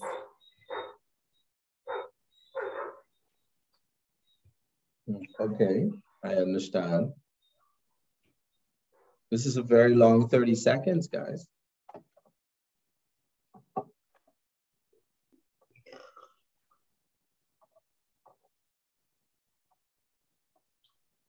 Where's Darcy and Jessica, and where's Miss Roberts? I'm still digesting it. I'm still digesting this. Digesting. I would, and again, thinking very basic, thinking, you know, the risk mind, you know, I think I was leaning toward workshops, but then I think on the other hand, because we say brainstorming sessions, right? So you what kind of things going on up in here? Huh? No, Jessica, you're absolutely right. All kind of stuff going on up in here. I'm thinking brainstorming sessions. Then you saying the brainstorming session, which means you got to be together talking, either if you're on a conference call, but you have a workshop here. So it'll be a workshop then. Then you saying shared risk. Where does it stop? So what? And I'm thinking workshop on the other hand. I was thinking flowchart, but then the brainstorming session kind of pulled me back to workshop. Right, so and then workshop, because you'll be together and you'll be discussing things with heads of department, and you'll be brainstorming. You'll be trying to get answers. No, I think too many things going on up in here because you're saying a risk identification and analysis technique. It would be a questionnaire, right? Because you're trying to gather information. It wouldn't be, that would be the first thing if you don't read the rest. Then when you come down to this other part about brainstorming session, you know you got to be together hashing it out. So then it would be in the workshop. But then like, at what point is it? But don't you need to be asked the questions so you could have something to hash out? Well, yeah, I think multiple departments. You in the place where you coming up with these things together, and everybody have differences of opinion because again, risk professionals are not liked people, and so you're gonna have a real interesting session. That is why the shared risk part had me thinking of flowcharts because you're already in a brainstorming session. And we got all together. So why circulate a questionnaire when you are in the brainstorming session already? And we're trying to identify shared risks. So that's, to me, that's where the flowchart came in because I don't see workshop being the answer because we're in a brainstorming session already. I must see a workshop geared towards training and those sorts of things. Yeah, that one is a very confusing question. I thought if I changed the workshop of this. I thought if I change it up a little bit, it might stand out. So I will share this with you so that it could support your review when it is time. So you'll get this in my next communication to you. Checkpoint 816, how are we looking? Do we need a break? Do we need to continue? Are we good? Yeah, I think I'm good. Good. I'm liking this. Okay. So I will make sure I save this and you will have this information. Remember now, the key to this is you read the question. You already have the answer. More importantly, you want to be able to design your question if the other options were the answer. Mr. Williams, I think that, this is going to be interesting because you're confusing risk management jargon with basic stuff. And it's like, should I think about this basic or should I think about this, as a risk professional? And you wouldn't put those two things, because if you're going to say a tool, when you use those kind of words, a risk identification tool, like some people who work in risk management will actually know there are certain tools that we use in a workshop. We will not consider it a tool. It could be, but we wouldn't say that is one of them. And again, we only have certain answers here. So you would go with something that aligns with professionals in risk management. It would be a questionnaire and not a workshop, but okay. Brainstorming sessions are one of the number one ways for risk identification. So if you're already doing in a brainstorming session, I'm thinking here, what are we using within the brainstorming session?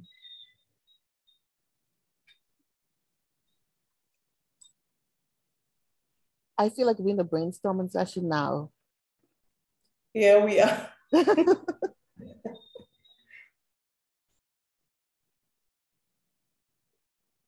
So if brainstorming session was here, then that would be the answer. But it's in a question. Sometimes the most obvious we don't even pay attention to.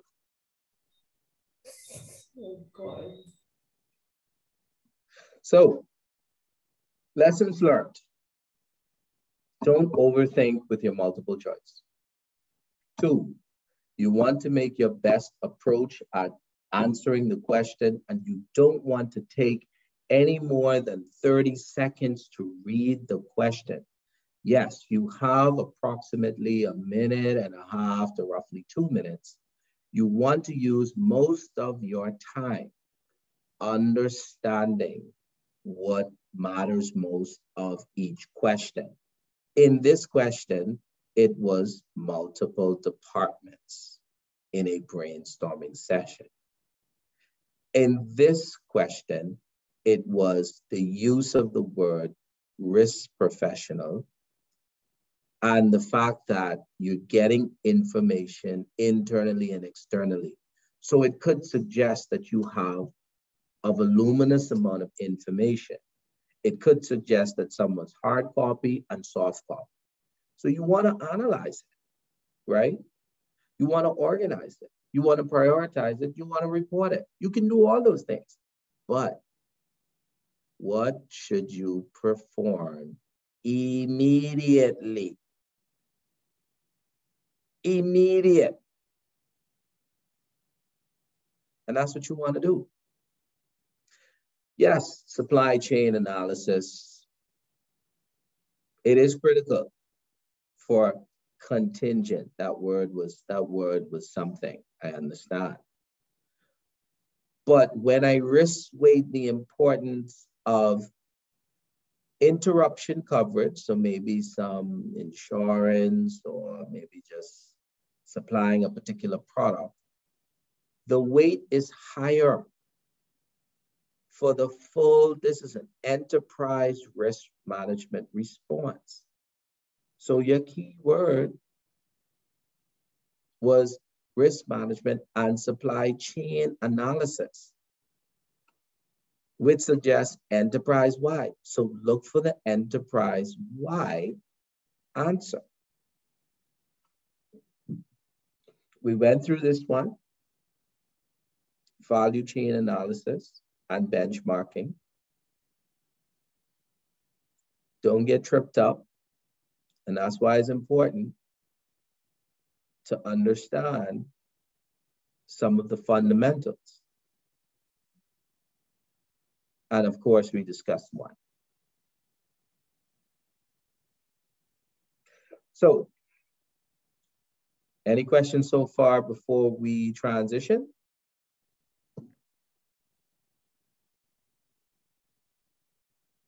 Any questions? No questions? No questions for me. Okay, great.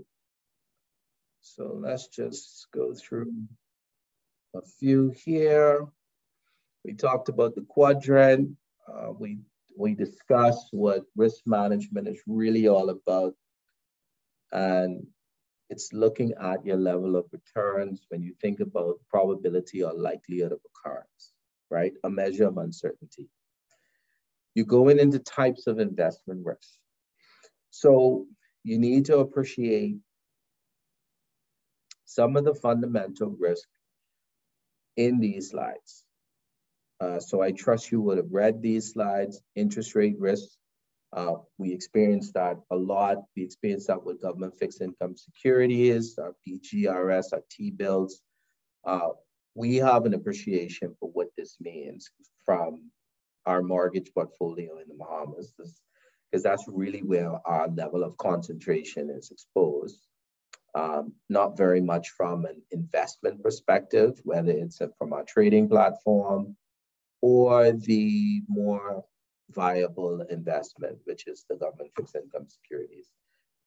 Business risk, we talked about this from the point of view of the business, really from an enterprise risk perspective. Yes, this goes into the investment side of things, but you want to look at how do you mitigate unsystemic risk, right? Unsystematic risk, which is really to diversify. Credit risk, we know what that is. That's synonymous to your default risk. Taxability, calling, inflationary. One of the things that we're already going through right now, which depletes your purchasing power. Liquidity risk. What we got here? Okay, so liquidity risk. Of course, you have your financial ratios, your current ratio, your asset test. You want to understand what the regulatory requirements are associated with that. So I'll likely give you some very nice questions relative to that. Systematic risk. This is undiversifiable. This is the inherent risk of uncertainty. Stop me if I'm going too fast, guys. So legislative, social, I think we could fully appreciate that in the 242. Reinvestment risk, we talked about that when we looked at, of course, the cryptocurrencies, PayPal, and other payment exchanges. Then you go into really the fundamentals of where risk management is in place. So second line of defense, governance, control effectiveness. You're going to have questions on this slide. So I would make a note on this slide. What is the role of the risk manager? What is the key fundamental? Who does the risk manager report to? Right? That's critical there. And you can see some of the functional roles that are held within the risk management space. Second line of defense. Financial control, security, risk management, quality, inspection, compliance. So as you can see, that's a huge responsibility. And you have to likewise provide oversight for first line and ensure effectiveness to support third line, as well as corporate governance reporting. We talked about that earlier. So we went a little bit in the investor life cycle. There are different phases. Accumulation, consolidation, spending give phase. A lot of you would have already experienced this in your own right and life perspective.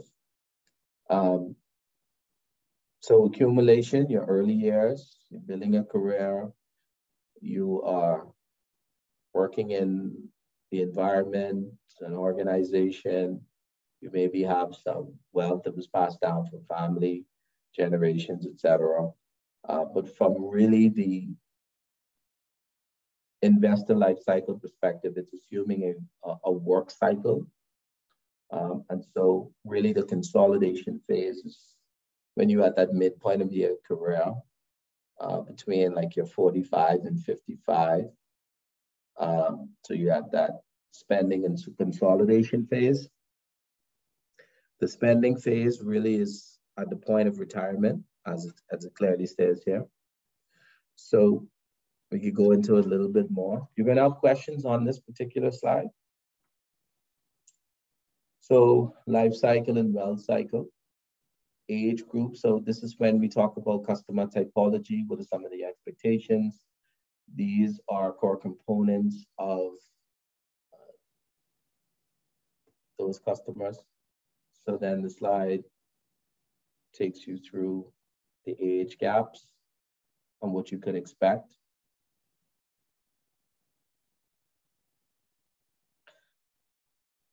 So the structure of assets, this is of course where your cryptocurrencies would be.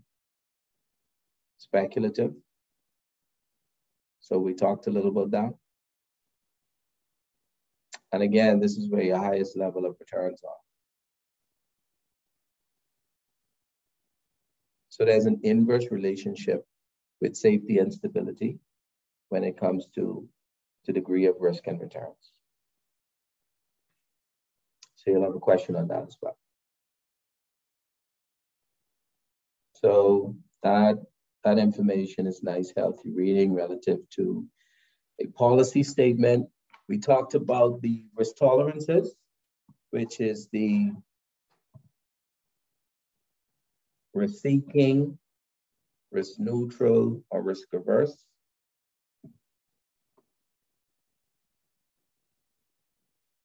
So when you design your policy, your approaches, when you consider risk management decision-making, you want to take these into account because they affect life cycle, wealth cycle,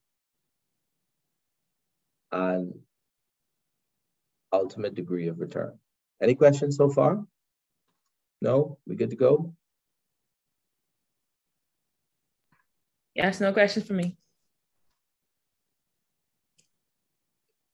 All right, so this is a nice healthy diagram, which should give you some context about risk and return. We talked about the trade-off between risk and expected returns when we looked at value chain dynamics, as well as the benchmarking of feasibility. So this goes into some of the emotional or the human side of it, the psychological and the economic factors. So you have some questions that typically I would design relative to this. Just 1 second for me, guys. Brilliant. All is well.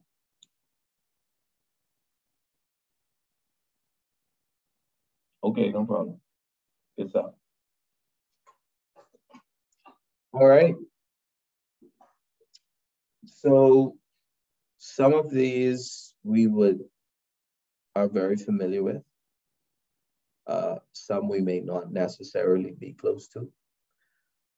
But this is where it's trending now, and this is where a lot of the professional skepticism is analyzed. You're looking at the cognitive aspects and the behavioral elements of it. So when there was a discussion on the application scorecard and behavioral scorecard, your behavioral hold or held the most weight when it came to credit adjudication, decision-making, relationships, critical factors on how you can measure confidence, how you can support risk-based decisions.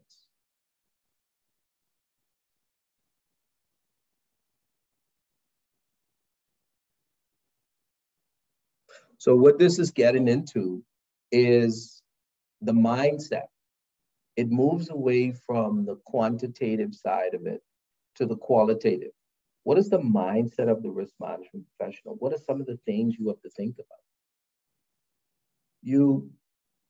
Yes, we are certified. Yes, we are exposed from a financial services perspective. But there are certain elements we need to understand about the environment in which we work in, the people, our stakeholders that we serve, and what matters to them. Because in order to measure uncertainty, you have to understand what matters. because risk is everywhere. So you're measuring the uncertainty of risk based on what matters.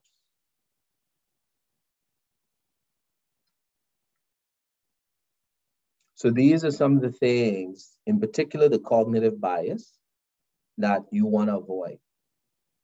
So what we experienced when we were doing the multiple choice questions, our discussions with the questions align with some of the biases that we feel that should be carried out in the normal course of business, whether it was from our own examples or our own experiences, and even some of the hypothetical design that we use to support our position. What is critical for a risk management professional is to allow the facts to stand on their own. Because you want to avoid trying to influence. Advisory is not about influence. It's about alignment of interest. Remember the quadrant? Alignment of interest. And that's why you need to appreciate life cycle, wealth cycle, where someone is in their life, whether it's in their personal life or career, and how does it support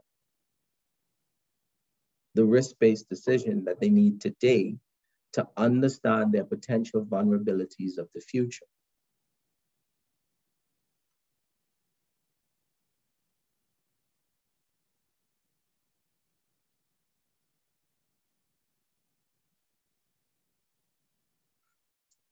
So these typically are what we see, because there's a tendency to lean towards, or really to align value proposition with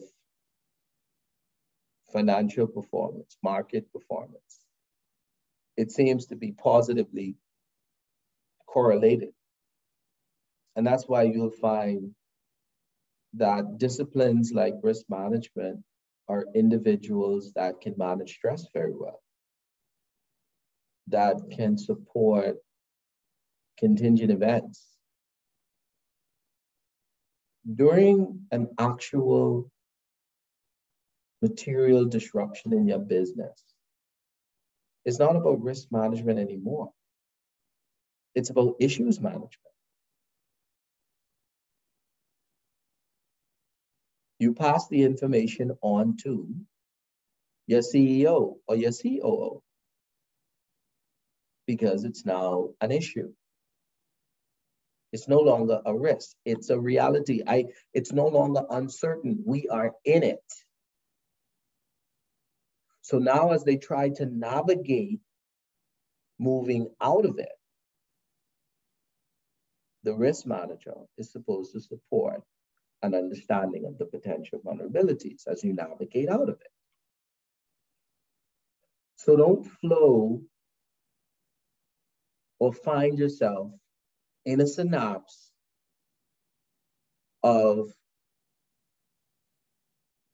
supporting everything that is happening around the table. Allow everyone to share their views.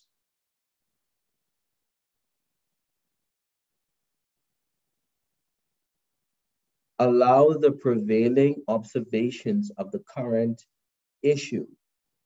If you put a set of issues on a piece of paper in the boardroom, everybody will look at it and see the same thing. You will have an almost like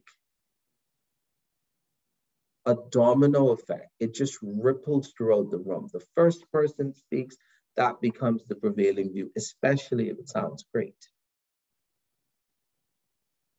And when you see everyone in the room, they all agree so quickly, you have to ensure that you now challenge the mindset to move out of the bias, to move away from the herd behavior, to support the critical decision-making, the what if.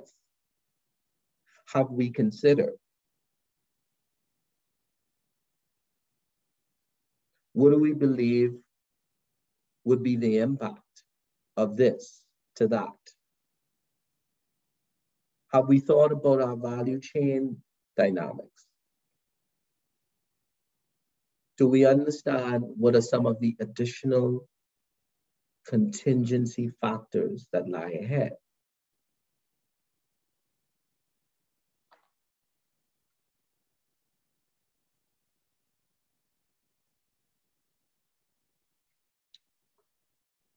So what really drives all of this is the attitude, the belief, and the perception.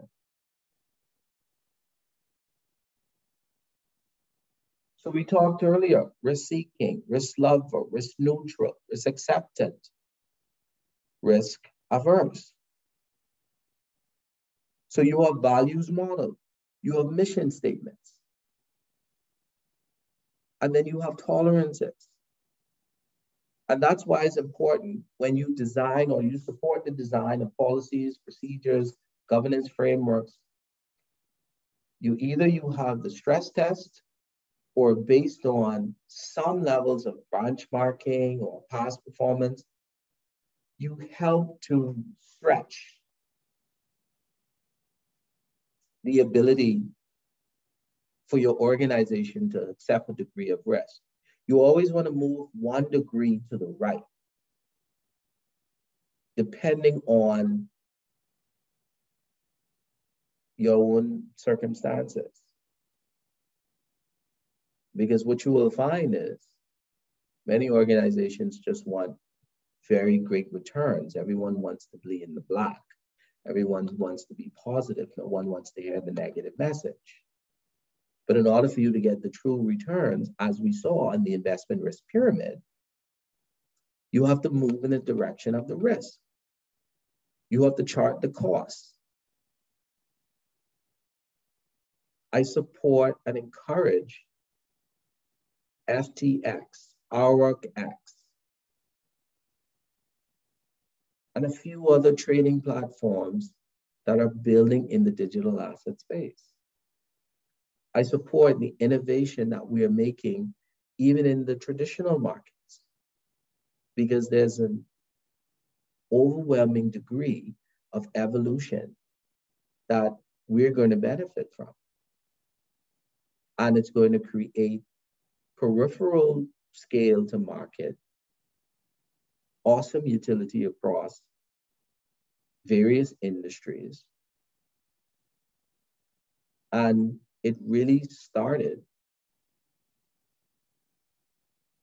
with lifting the ceiling of our risk attitude, belief, and perception. That's where it starts.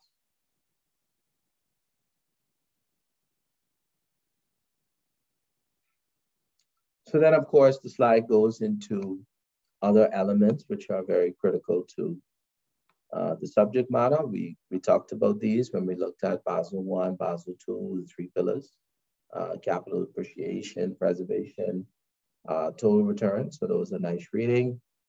Time horizon, that's definitely a critical point, because the time value of money also runs parallel with the time value of opportunity. But what's important for us is how do we align that with your attitude, beliefs, and perception? So this is where I started to talk about, and then we'll go into it in our last class for module 3, when we go into time and how it correlates to investment returns. We talked a little bit about the legal and regulatory factors. Some nice reading, and I'm going to go through all of them.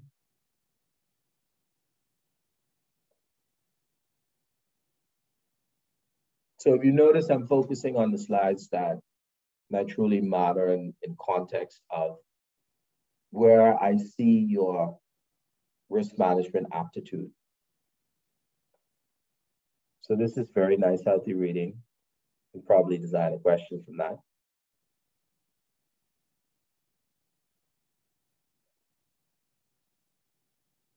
And I will break there to see if you have any questions, because I want to take a few minutes to go through the case study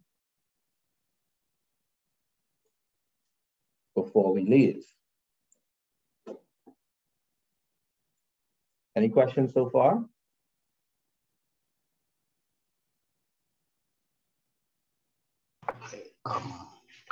Mr. Williams, this presentation that you were giving, is this in the manual?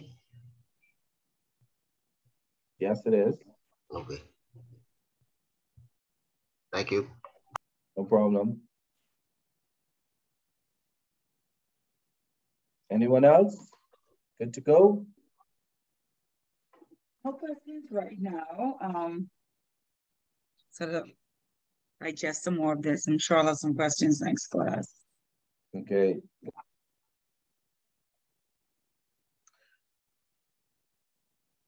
All right. So let's go through the case study. So we'll take about 15 minutes to go through this case study.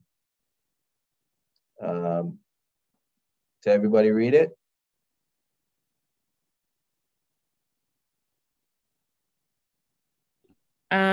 It's a very long. I read. What? I read some of it. I haven't completed it as yet.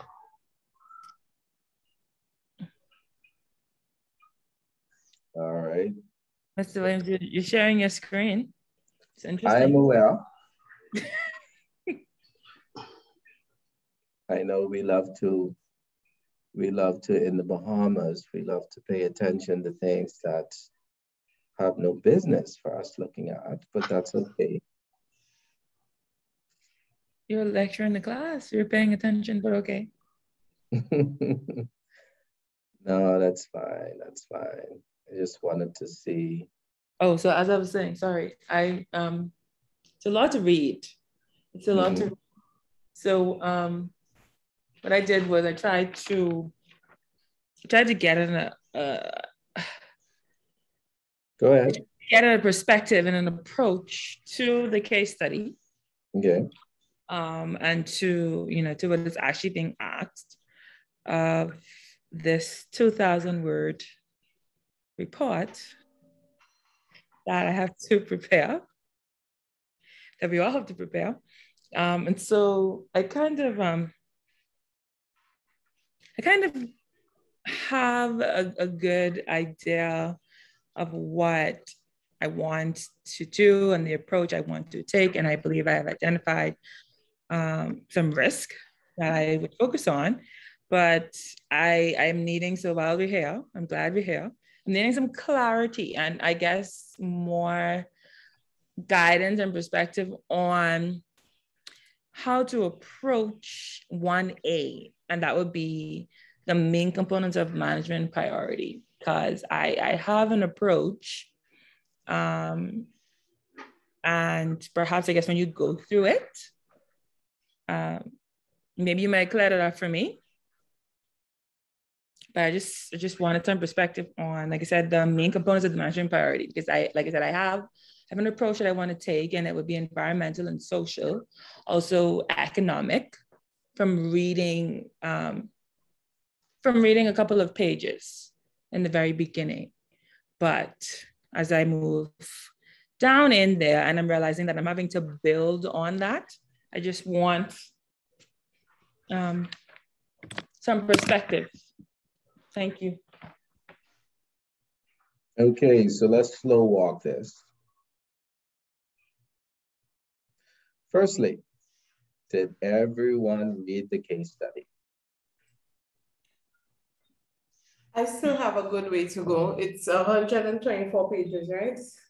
Yes, yeah, I have a good ways to go too. Yeah. Okay.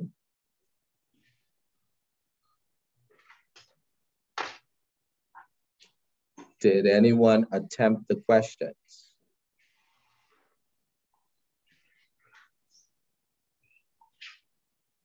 I have not.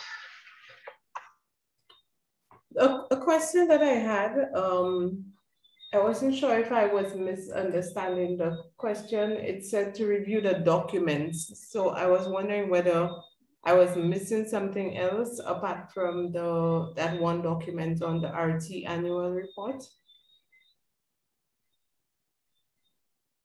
No, everything is there. Everything is in that one RT annual report, right? Yes. Okay, thanks.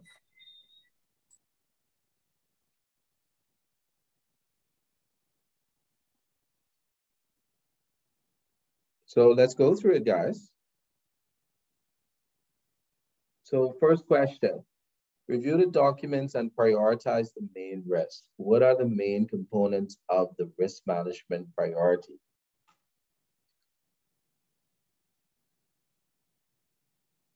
Did you say the word risk in there? What are the main components of the management priority? Apologies.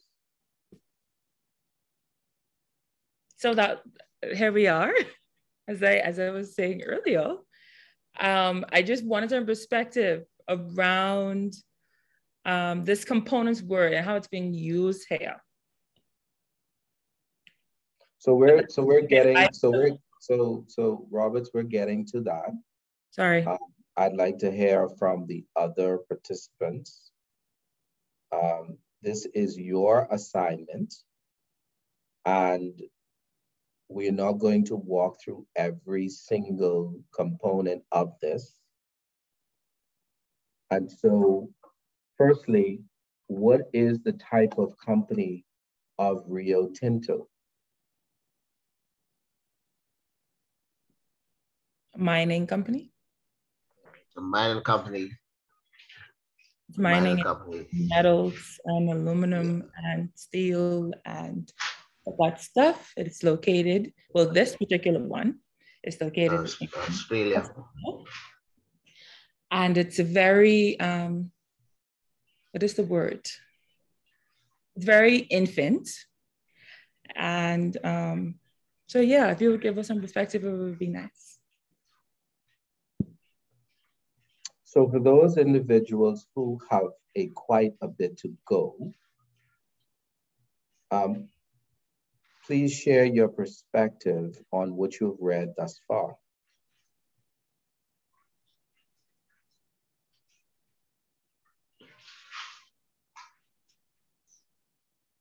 Well, from what I read. Oh, you could go.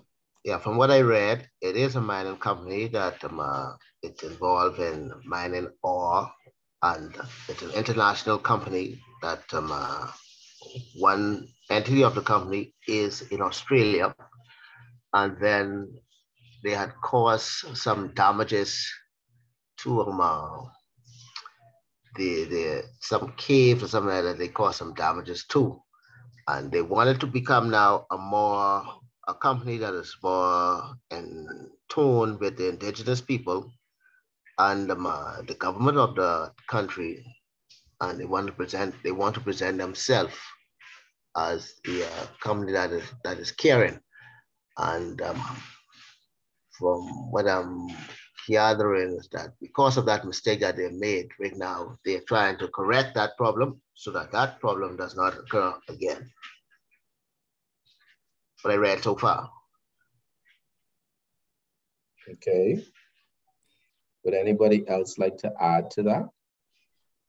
For me, what I had gathered when I read, I haven't done much reading, but I'm on vacation now and I will be reading more. But what I gathered was that they're paying quite a bit of attention to ESG risk and the whole thrust towards responsible banking. So it seems like they're making this annual report highly get towards showcasing how they plan on addressing these key areas and this direction in which banking and regulation has been moving.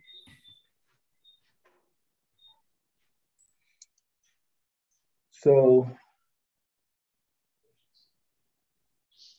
when we think about question 1, what comes to mind?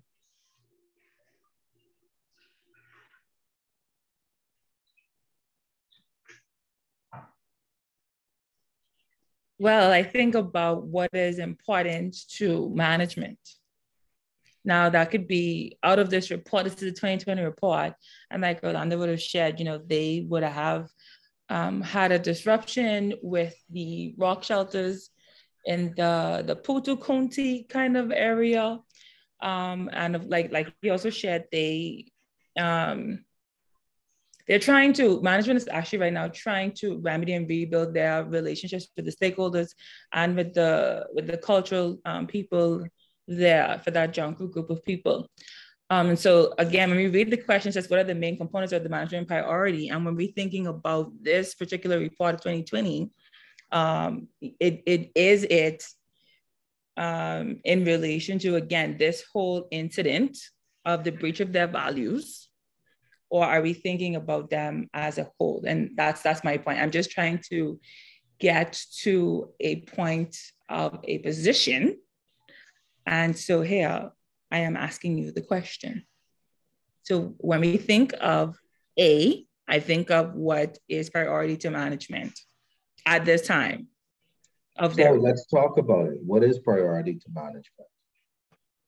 Well, at this time of their report, they're saying that they are committed to their employees, they're committed to having integrity, they're committed to service excellence, and all of that in their values. And also, again, because of this cultural situation, this is also a priority for them. Okay. Mm-hmm.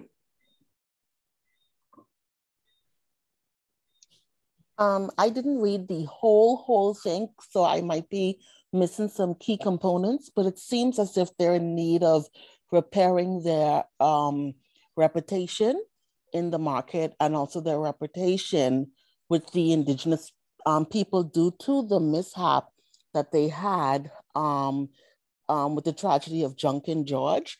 And they're issuing out now a lot of new policies and procedures and also some remedies to alleviate any misconceptions that persons may have of the company and how the company conducts business. So one of the things that's going to give you, firstly, some perspective is if you read the chairman's statement. Yes, that was why in reading the chairman's statement, that's why I made formed the conclusion in terms of the high focus on ESG risk and responsible banking, and basically what they're doing towards addressing ESG risk and being more open in that regard.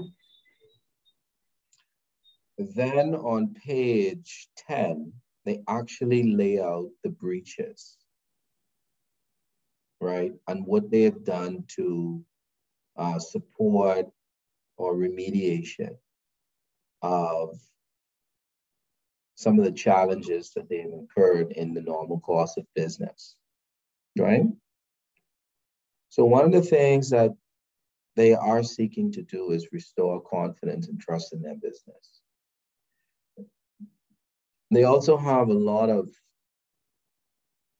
other operational risk concerns in the management of their business. So the CEO lays out some critical foundation here. And so your question 1 really should drive context in some of the preamble of the financial statement. I think we've all seen financial statements before. There's a lot of statements, there's a lot of communication, stakeholder engagement that happens. And so those drive the priority.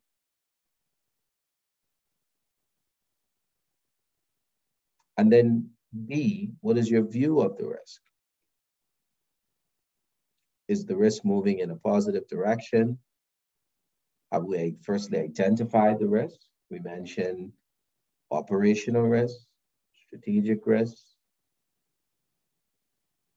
perhaps maybe sovereign risk.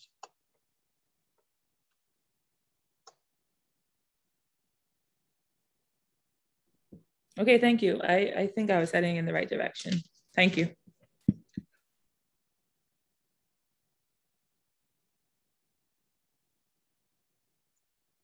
So you want to be able to identify those key risks. If there's a loss of shareholder confidence, stakeholder confidence,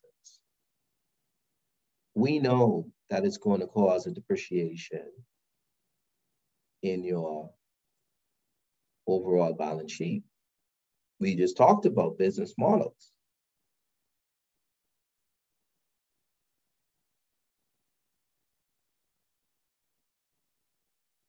Right? And they have 5 components. And you want to think perhaps a priority of management would be about how they want to strategically reposition themselves within this environment. How they want to support rebranding and adequately cement consumer confidence.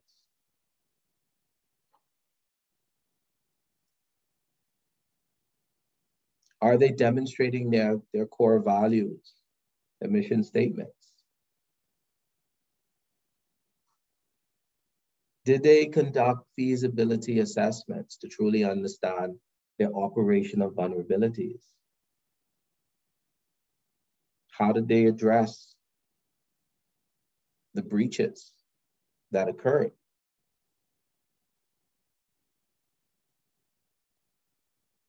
We see here the integrity of our business and supply chain, right?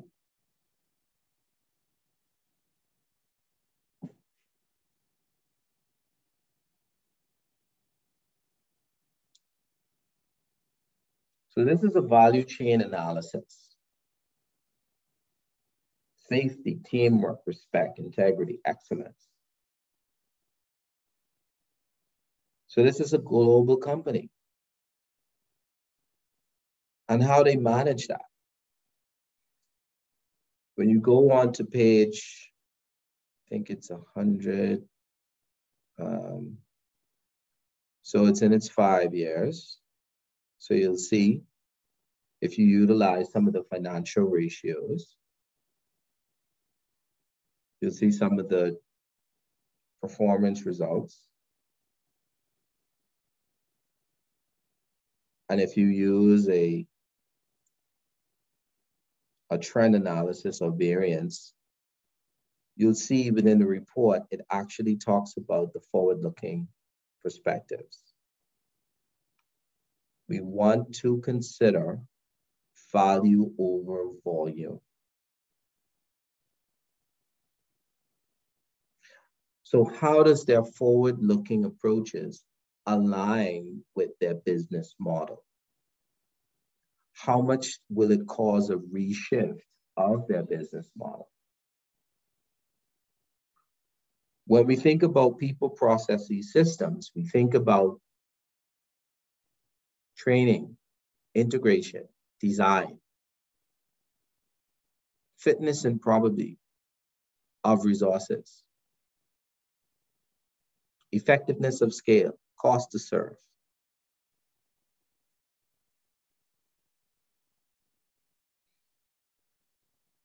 So it goes into key performance indicators, continuing, and that's some healthy reading. but you have to read it, right? If we take it down all the way to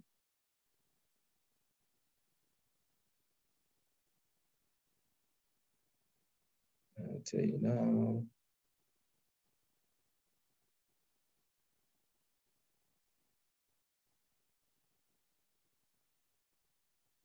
The risk management report. I would encourage you, for those that have not read it, start here.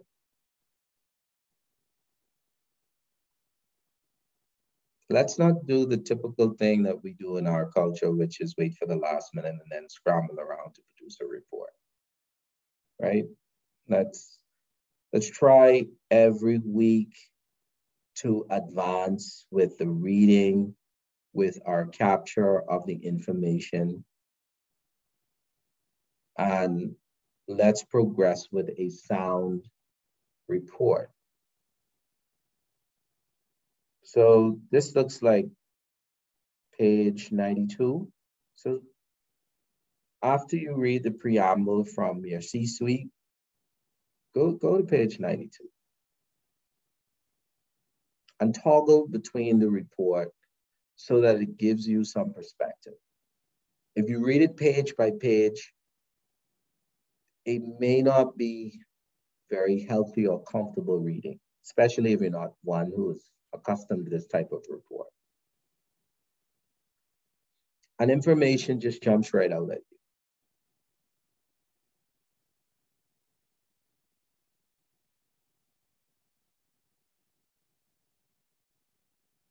So they talk about their emerging risks, what assurance is, and the analysis and the oversight that they're looking at getting into.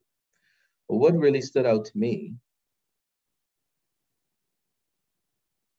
and this is the first time I'm seeing this assignment, what's really stood out to me is this page right here, 95. And so question 1B is on page 95. So it's saying here, current assessment of principal risk. So we have our principal risk. We have the core risk groupings, whether they're economic, operational, ESG, and then you give your view of the risk impacting the business. And this has an impact analysis, which is low, very low, moderate, high, very high. Can everybody see my screen? Yes. Yes. Yes. Okay. So then you have the risk, and then you have the corresponding business impact, right? So it's possible, very likely, but the impact is moderate. It's a very high impact, but it's unlikely. What is your view?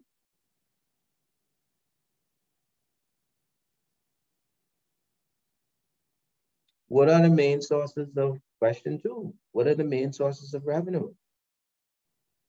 And how do the risk you identify potentially affect revenue? We know to go to the balance sheet and income statement, but you have your financial ratios. You have a lot of information in front of you. So you just want to be able to at least jot down some of your draft points. And even here on page at the bottom of 95, right? They have a definition of the risk groups. You don't have to do much. Question 3. Outline the general philosophy in respect of the hedging of their currency, interest, and commodity exposure. What is their philosophy? Right? And for those that don't, that haven't, like I said, done this in a while, you know, Just search the word. Hedge. And you know it, the information comes out. And then you give your views.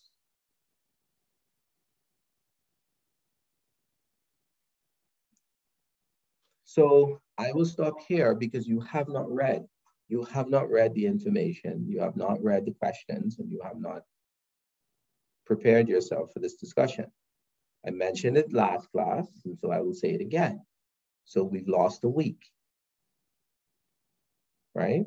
We have material to get through, and I want to ensure that I assist you with this process, but you have to do your part, right?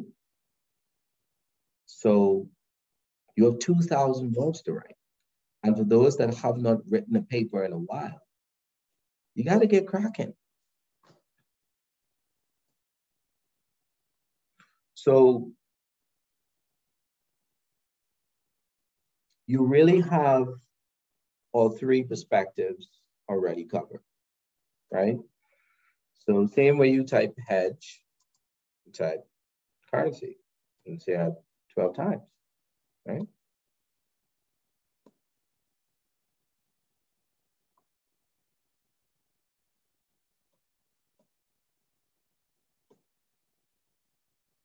And you want to get a perspective on interest.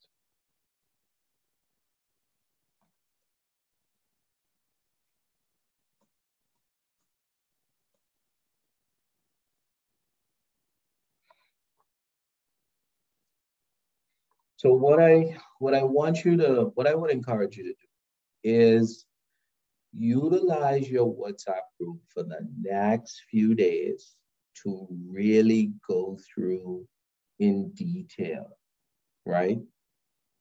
If you would like, break up the questions into groups. This is your group.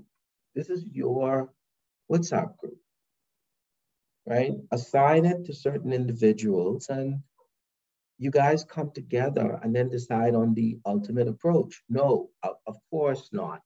Not everyone's paper will be the same, but you want to be able to know where to get information, how to interpret it, how to align interest and approach, and then you commence the writing of your paper. You may want to do it in groups of 2, you may want to do it in groups of 3, but you want to come together and you want to utilize the fundamentals of your group to assist you with the assignment. And then when we come back into our next session, I want us to focus on more multiple choice and actually going through the assignment. We'll touch on the material as we go along. But I have to meet you where you are. Right? So I will pause there. I think that's been some very helpful context to the assignment thus far. I believe everyone has the assignment. And we have the questions. So let's stage progress it. And again, 15, 20 minutes a day. Let's just see what we can produce. By next week, Wednesday, we should have a healthy document to discuss. Because I would like for us to discuss it. Right? So, any questions so far? None from me. I would like to know one thing. How soon could this session be updated or put on YouTube so I can watch it again? Because this is very interesting. I think I learned a lot and I want to go over it again as soon as possible. I think Miguel could do it as soon as tomorrow, but I imagine, because the session is recorded, so I could send him a note and ask him to send it out to you guys. I don't think that's an issue. Yeah, I would really appreciate it because the last one that came up today, you know, man, was very interesting. I like your approach, and I really like the way you're doing. You are lecturing us on this subject. Yeah, not a problem. I'm here to help. But I actually want us to remember our theme is next level, right? In order for us to get to next level, we have to address some baseline components. And at a minimum, that's just you reading, right? So let's read, let's document. We have one more session for module 3. And if you notice, I am actually giving you context before I go through the slides. So the slides is actually the reinforcement of context that I would have previously shared. We will go through some more multiple choice, and then we will end next session going through the assignment so that we can have really some clear direction on how, whether it be by individual or group approach, because this is what you're going to experience in the work environment. You're going to experience receiving assignments that maybe you may be uncomfortable with, and that's okay. But you're going to have these very same individuals who are in your group today that you will be able to call, that is talking about whether there's changes with Securities Commission, the central bank, what's happening globally. And because you're being requested as the risk management professional, or whichever aspect of your current professional discipline, to speak on what are the potential impacts to your institution. And whether it's a report, you're actually able to have an engaging discussion just on the matters, right? So I think this is a good time for us to bring salutation. This was a great session, guys. Let's keep the momentum up. And let's continue to be next level. I remain available if you have any questions via email. Continue. I like the work that you've been doing with your WhatsApp group. I thought the PayPal reference and the National Risk Assessment, kudos to Candice and Jessica. I understand Darcy is the one who assisted with setting it up. So great work, guys. And just continue to remain positive. I know sometimes it will seem a bit challenging, particularly having worked all day and week. But believe me, if you do a little reading, 10, 15 minutes a day, you will spread out the weight and work it in teams. Believe me, it works.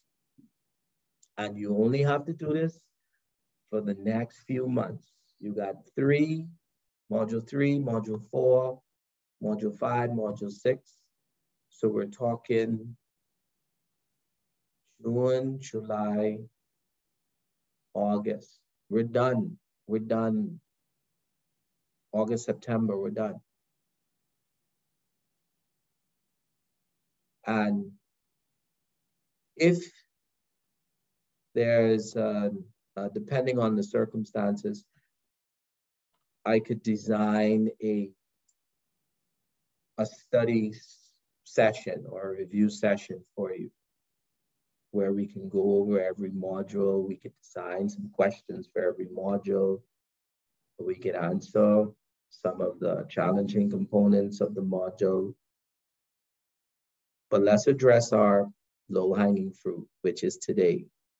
June 8th is when this assignment needs to be completed. So Let's walk away. Let's walk away. Let's do what we gotta do, guys. You do your part, I do mine. All right. Sounds good. Sounds good. Right. Thank you very much. Yes, sir. Thank you. Thank you very much, sir. Thank you. Okay, guys. So have a good one. Pleasantries to the evening. And Thank you, Mr. Williams. Thank you. Have a good one.